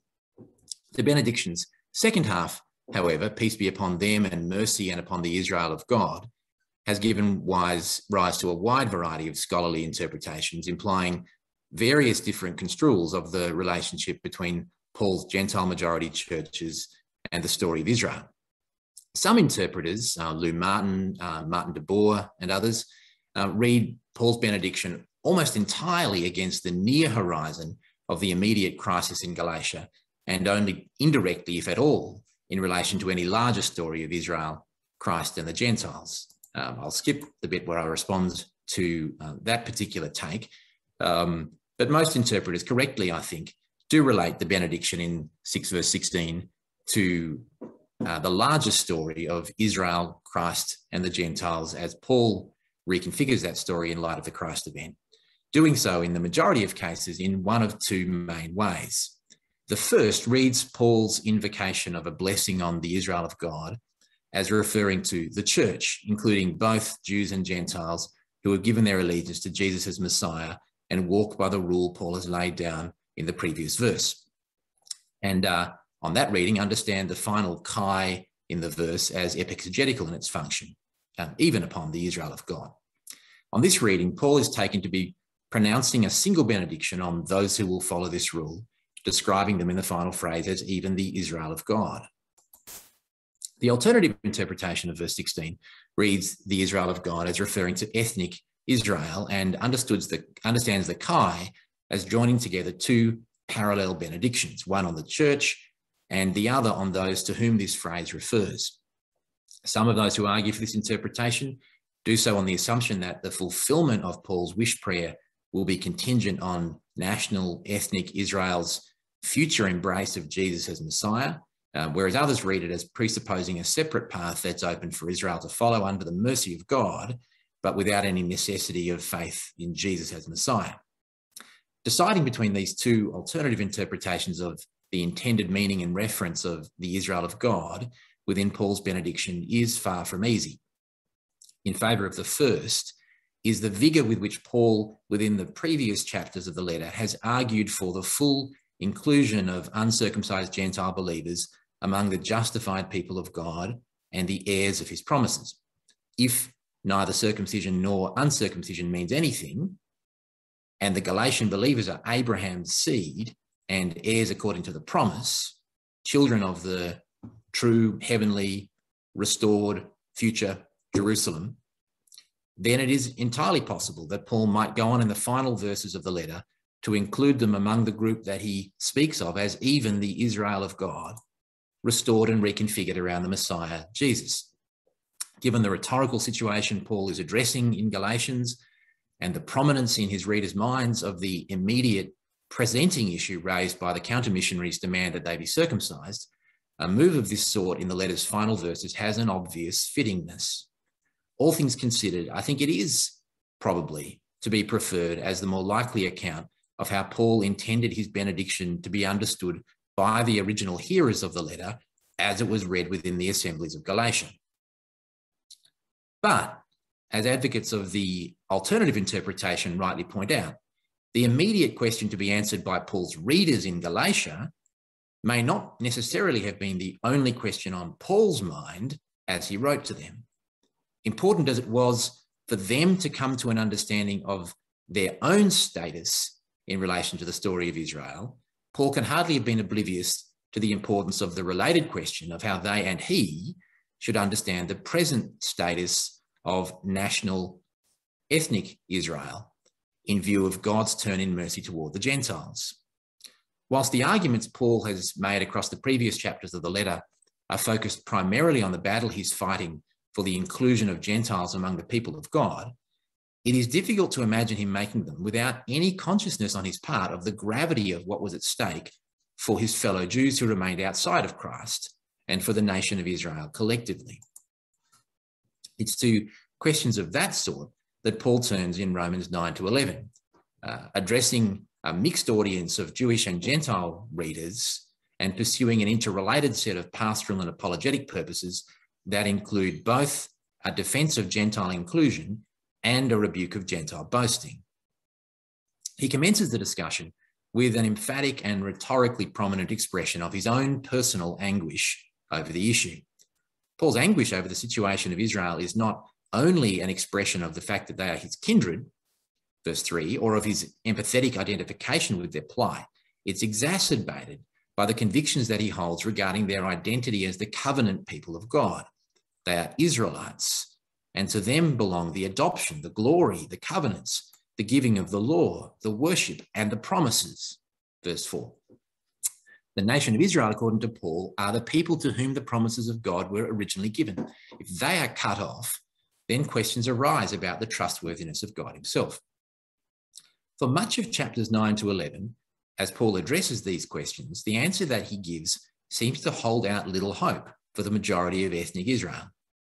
Paul's assertion in verse 6 that it is not as though the word of God has failed is supported in the immediately following verses by a reminder that not all Israelites truly belong to Israel. Upantes hoi Israel hutoi Israel. And it is not the children of the flesh who are the children of God, but the children of the promise. A series of biblical examples follows, illustrating this principle and affirming the freedom of God to have mercy on whomever he chooses and harden the heart of whomever he chooses. In verses 22 to 24, Paul poses a shocking rhetorical question. What if God, desiring to show his wrath and make known his power, has endured with much patience the objects of wrath that are made for destruction? And what if he has done so in order to make known the riches of his glory for the objects of mercy, which he has prepared beforehand for glory, including us whom he has called, not only from the Jews only, but also from the Gentiles? The implication of the question is hard to miss. If it turns out to be the case that national Israel was nothing more than an object of wrath made for destruction in order to serve as part of a divine plan directed toward the salvation of others, Christ believers, Jewish and Gentile, then even that would be within the rights of God the Creator. After all, as Paul has just asserted, the potter has the right to make whatever he wishes out of the clay. The immediate impression conveyed by the verses that follow at first reading is that this is indeed what God has done. Gentiles who were once not my people have been called my people. And Israel, in a manner analogous to the judgment prophesied in Isaiah 10:22, has been reduced to a tattered remnant. In the paragraphs that follow, Paul mulls over the reasons why Israel stumbled over the stumbling stone, concluding with a gloomy image drawn from Isaiah of the nation of Israel as a disobedient and contrary people. In the opening verses of chapter 11, the image of stumbling resurfaces, and Paul turns to the question of whether Israel's rejection is final and irreversible. He puts the question twice with deliberate repetition. I ask then, has God rejected his people? Verse 1. So I ask, verse 11, have they stumbled so as to fall? Both times the answer he gives is the same, by no means, me genoito. But the arguments with which he supports these two emphatic denials differ. In the first instance, within verses 1 to 10, his answer is a reiteration of the earlier arguments about the remnant of Paul's own day. Israel failed to obtain what it was seeking. The elect obtained it, but the rest were hardened. But the second answer in verses 11 to 32 is more ambitious, pushing beyond the preservation of a remnant in the present to a larger and more audacious hope. The depiction of jealous Israel in verses 11 to 15 draws on an image already evoked in 10 verse 2 and 19 as part of an argument for Israel's culpability. Now, however, that same jealousy is portrayed as a force through which Paul hopes that salvation will come to some, verse 14, within Israel. A hope flanked by even more optimistic references to the fullness of Israel, verse 12, and an acceptance that will amount to life from the dead, verse 15. In support of this hope, the twin analogies of the first fruits and the batch of dough and the root and branches in verse 16 echo the arguments from Scripture about the remnant of Israel in the preceding chapters, and now uncover their latent implications for the rest of the nation. If the part of the dough offered as first fruits is holy, then the batch is holy, and if the root is holy, then the branches also are holy. Likewise, the olive tree metaphor in verses 17 to 24 begins by recalling the various quotations from Scripture in chapter 9, 6 to 11:10 concerning the judgments of God on hardened Israel and the inclusion of Gentile believers in the place they once occupied. Branches were broken off, and you, a wild olive shoot, were grafted in their place. Now, however, having spoken in chapters 9 to 10 about the way in which Gentiles were grafted by grace into the fulfillment of promises not originally given to them, Paul makes explicit the question of whether, by the same grace, the natural branches that were pruned off because of unbelief could be granted back into the fulfillment of the same promises. In the verses that follow, the original reference of the language of the restoration of Israel promises, in this case, Isaiah 59:20 and 27:9, reasserts itself emphatically. The picture Paul paints within these verses does not necessarily, I think, imply an expectation of each and every Israelite embracing salvation in or apart from Christ, but it does, however, require the inclusion of a sufficient proportion of those who are currently hardened and outside the believing remnant to constitute what Paul describes as a fullness of Israel, verse 12, comparable with the fullness of the Gentiles, verse 25, and an acceptance which, when compared with their current rejection, stands out as nothing less than life from the dead, verse 15. The phrase all Israel that Paul uses in verse 26 may well include the Gentiles of verses 17 to 24, who were grafted in while the majority of Israel were hardened. Paul never specifies explicitly whether the olive tree into which they were grafted stands for the family of Abraham, the people of the Messiah, the enlarged and expanded Israel of the last days, or some combination of all of the above. But regardless of whether Paul's reference to all Israel in verse 26 is taken as referring to a Gentile inclusive or an exclusively Jewish body, the larger arc of his ideas across verses 11 to 32 clearly implies a future for ethnic Israel that includes far more than the preservation of a tiny remnant of Jewish Christ believers within or alongside a Gentile majority church. In choosing the texts that he quotes in verses 26 to 27, Paul seems to have deliberately selected texts that speak of Israel's salvation, not as deliverance from Gentiles, but as a deliverance from ungodliness and sins, in terms that emphasize the divine initiative in bringing about Israel's final repentance. This focus prepares the way for the emphasis on mercy in verses 30 to 32 as the key to God's mysterious workings among Israel and the Gentiles. As Paul draws together the threads of this whole section in these verses, suggesting that God has imprisoned all in disobedience so that he may be merciful to all, verse 32, he recalls the similar formulations in 5:20 to 21 and 3:19 to 24. While so much of the energy of Romans 9 to 11 has been expended on the task of tracing the different paths of Israel and the Gentiles within the purposes of God, Paul's summary at the end of this section of the argument suggests not only a final convergence between the two paths, but also a kind of paradoxical symmetry, which he expresses in the complex formulations of verses 30 and 31. Just as you were once disobedient to God, but have now received mercy because of their disobedience, so they have now been disobedient in order that by the mercy shown to you, they too may receive mercy. Read within the context of this complex, gradually unfolding argument, Paul's use of the Hosea quotations in verses 25 to 26 of chapter 9 regarding the mercy of God to those who are not my people fulfills two primary functions, both of which contribute to his overall aims in the letter. In the first place, within the immediate purposes of the argument in verses 22 to 29 of chapter 9, Paul makes use of the Hosea quotations typologically to show the correspondences between the calling of the Gentiles in the gospel and the mercy promised to Israel when Israel's betrayal of the covenant was such that it had rendered her capable of being described as not my people. This first typological use of the Hosea texts fits within a larger hermeneutical pattern in which Paul appropriates not texts originally referring to Israel and applies them to the Gentiles as part of the still larger pattern within Romans in which Israel's story of sin, exile, and redemption is presented as corresponding typologically with the idolatry, judgment, and salvation of the Gentiles.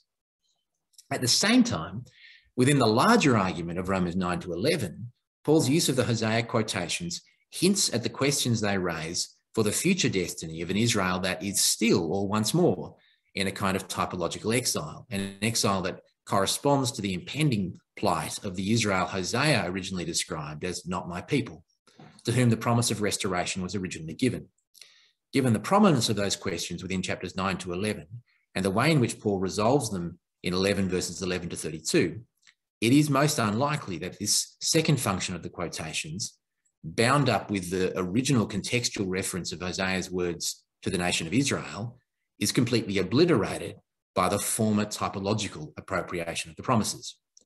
If the only salvation for Gentile believers is through being grafted into God's people by faith in promises originally given to a people who had been cut off for unbelief, then they have no right to boast over the branches that were cut off to make room for them, or to assume that the branches cut off as not my people cannot be grafted back in by the same kindness of God that was extended to them as Gentiles.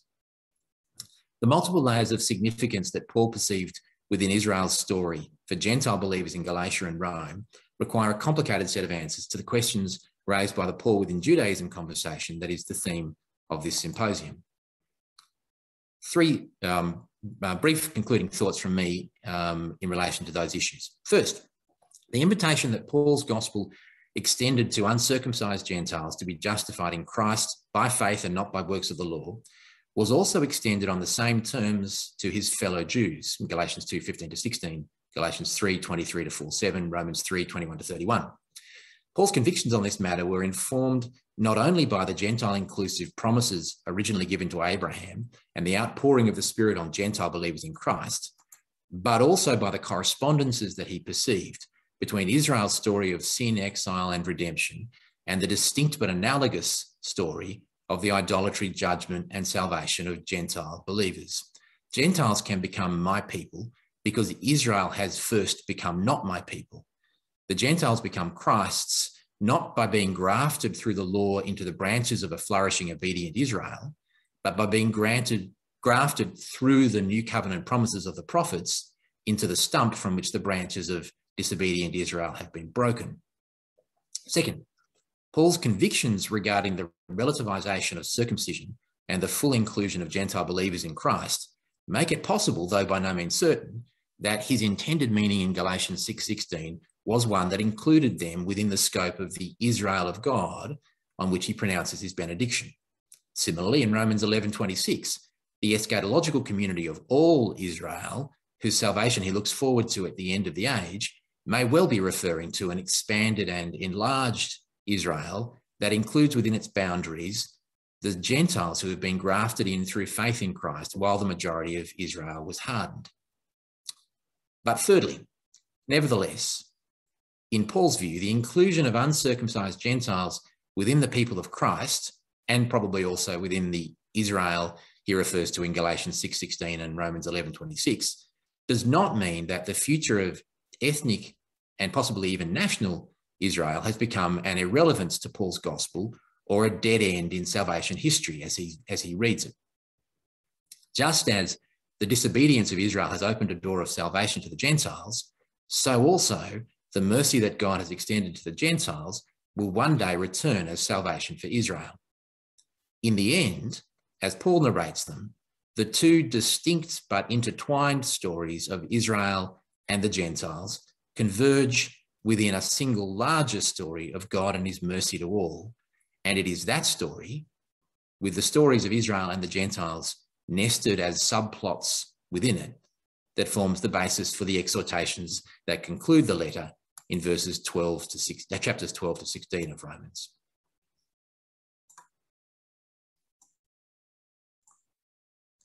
Excellent. Thank you very much, David. Thanks for bringing us home on that paper. I'll now hand over to Brian for his response to what he wants to say, to any questions he has for David on that. I thought he might have a few, maybe especially on the Israel of God question. So I'll hand over to you, Brian. Thanks. David, thanks for this. I have nothing that I disagree with. This is amazing. So we've solved it. We've become the bridge. Yeah, I mean, I was thinking earlier today, does our starting point get us to a certain place? My doctoral supervisor, Bill Campbell, would always tell the story about somebody in Ireland was trying to get to Dublin and they couldn't really understand. And he said, if I were you, I wouldn't start here. It's like, okay, so that was really helpful.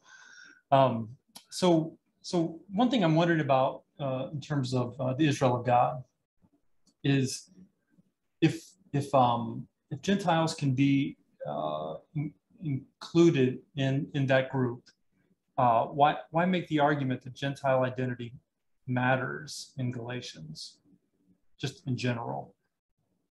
Yeah. Look, first I have to say, I'm in the process, still in the process of persuading myself to an opinion on Galatians 6:16 and Romans 11:26, and it wasn't the opinion I thought I'd arrive at when I started writing the paper. So I'm feeling kind of tentatively attached to the reading there.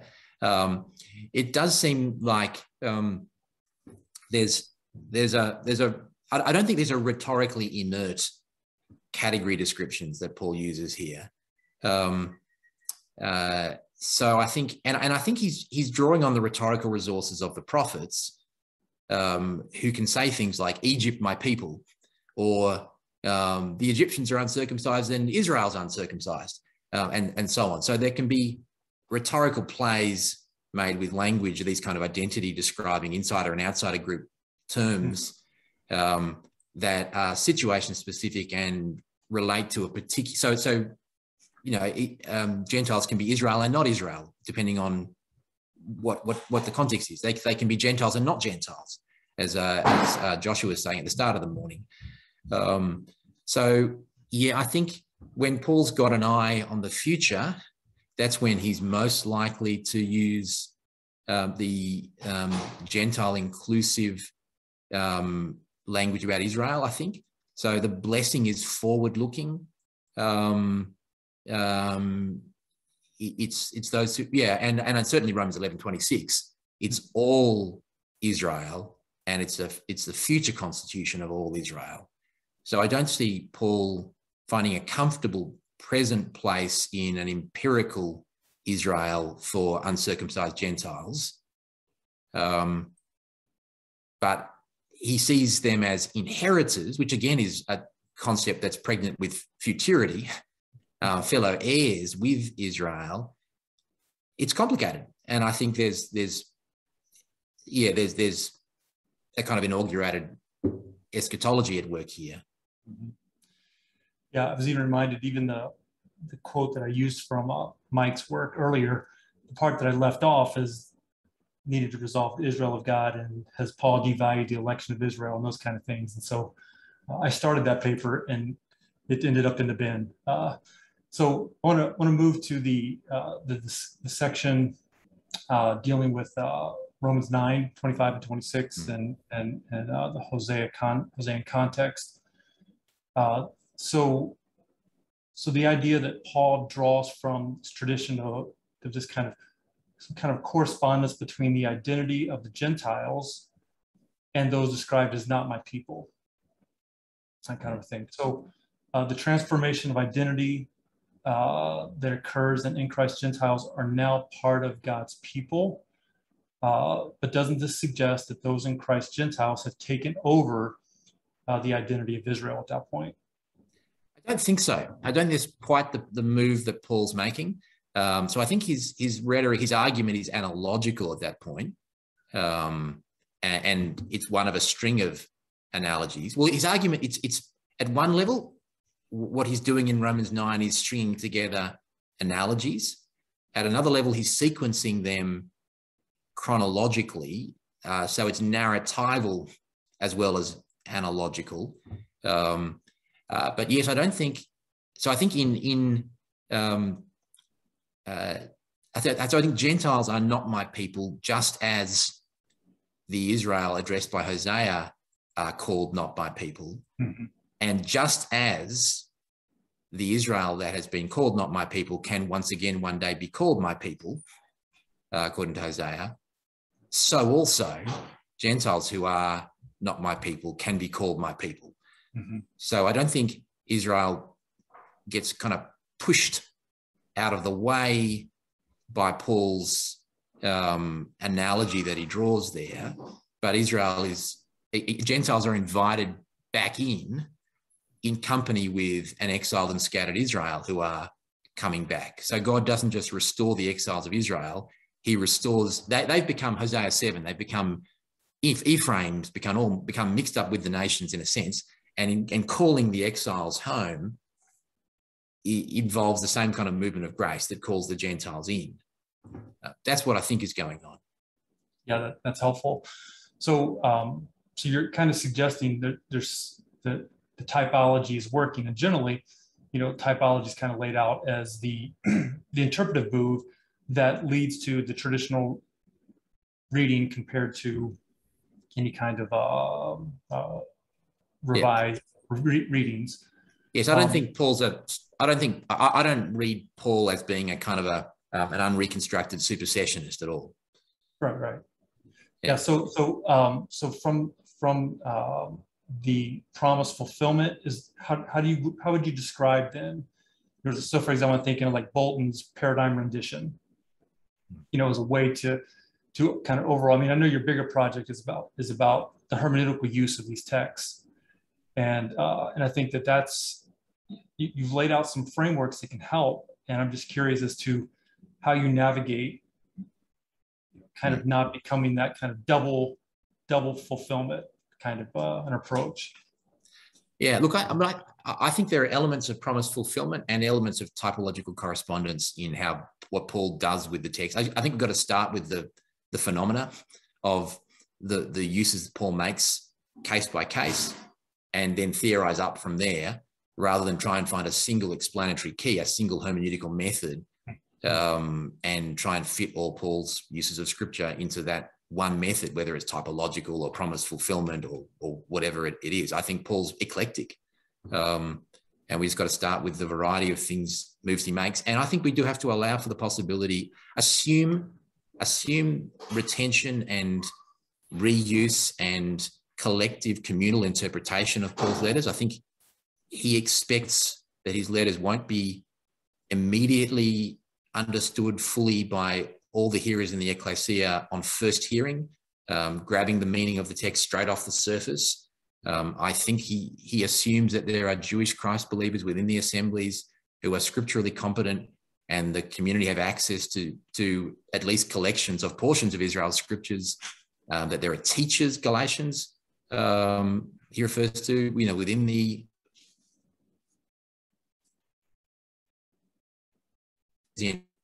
making sense of Paul's letters in the reading and rereading. So I think the idea that there are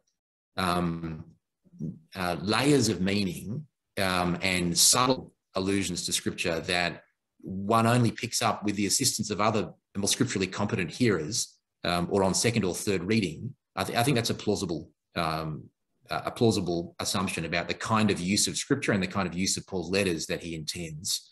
I think Ross Wagner and others have argued for that convincingly, to my mind. Yeah.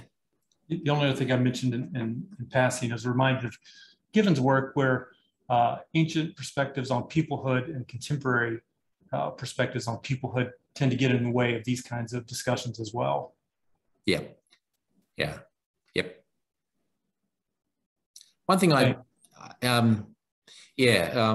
guess one of the things I didn't get to say in the paper, but probably should have said, is it seems to me that talking about the rhetorical constructions of identity, in particular, in relation to particular rhetorical situations, in Paul's letters, I think it's no accident that the resources he draws on are already also in the prophetic texts of the Old Testament, especially.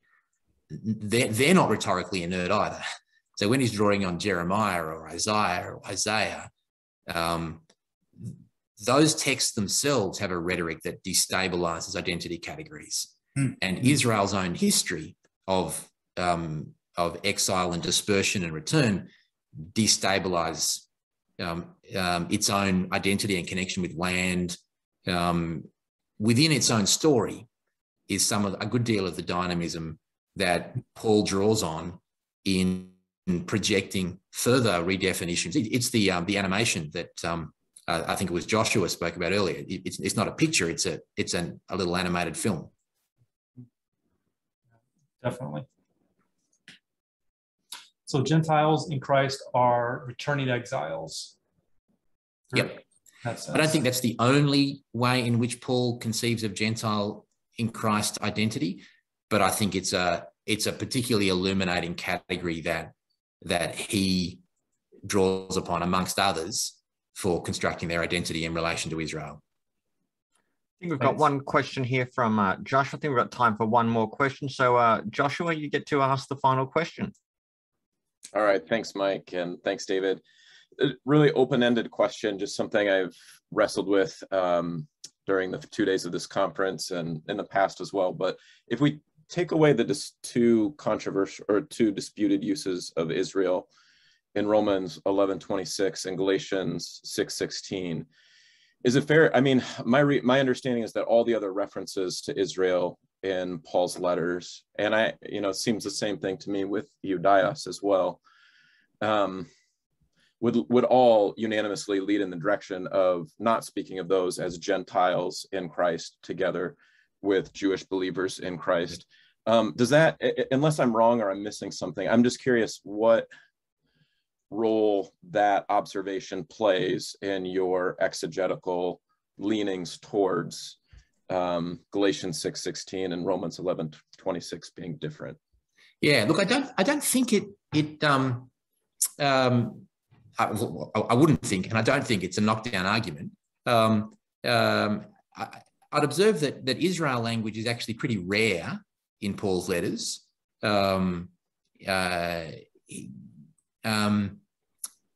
And most of it's in Romans 9-11, Israel and Israelite language. When he does use it, it's often qualified. So all Israel, or the Israel of God, or when you get in 1 Corinthians 8-10, there's the example in chapter 9, isn't there, I think, and he uses, it's Israel katasaka when they make the sacrifices, which I know there's different ways of reading that, but he seems to be leaving room in his mind for a distinction between natural, ethnic, bodily Israel and some other possible way of thinking about Israel, just as in an analogous way, I think in Romans 1, he distinguishes between Christ's Davidic ancestry according to the flesh and his identity as son that was declared with power by the Spirit through his resurrection. So yeah, I think of the few places where Israel language does get used, Paul gives himself room to distinguish between one kind of way of being Israel and another future possibility of what Israel might embrace. So yeah, I grant that observation, but I don't think Israel is straightforwardly monosemic within Paul's use of that word. I think there's one final comment that the other Joshua Garroway wants to make. Yeah, sorry. Let me turn off my air conditioner. Sorry. It's 100. I chatted privately to Michael just to ask if I could say one thing on this question, because yes, it's 11:26, but I mean, Romans 9, the very beginning says that all Israel is not Israel, or however you translate it. But it makes it fairly clear that what Israel means is precisely what's under dispute here, and that you could think Israel is one thing, and he's saying that Israel is another thing. Just adding that. Yeah, thank you. Agreed. Well, this is really probably a good note to end our day, evening, or night on. Tomorrow we'll have Professor Paula Fredrickson joining us with a paper also by Professor Carl Wilhelm. After that, I then believe we've got Brian Rosner and Ron Charles will be joining us as well for a paper on Paul and the diaspora. And so that's something to look forward to tomorrow. So yeah, I think we're now technically over halfway, since the fourth session is a shorter one. So yeah, we're getting through it. We've done well. Thank you for everyone who presented today. That's been terrific. And I look forward to seeing you all tomorrow. Thank you.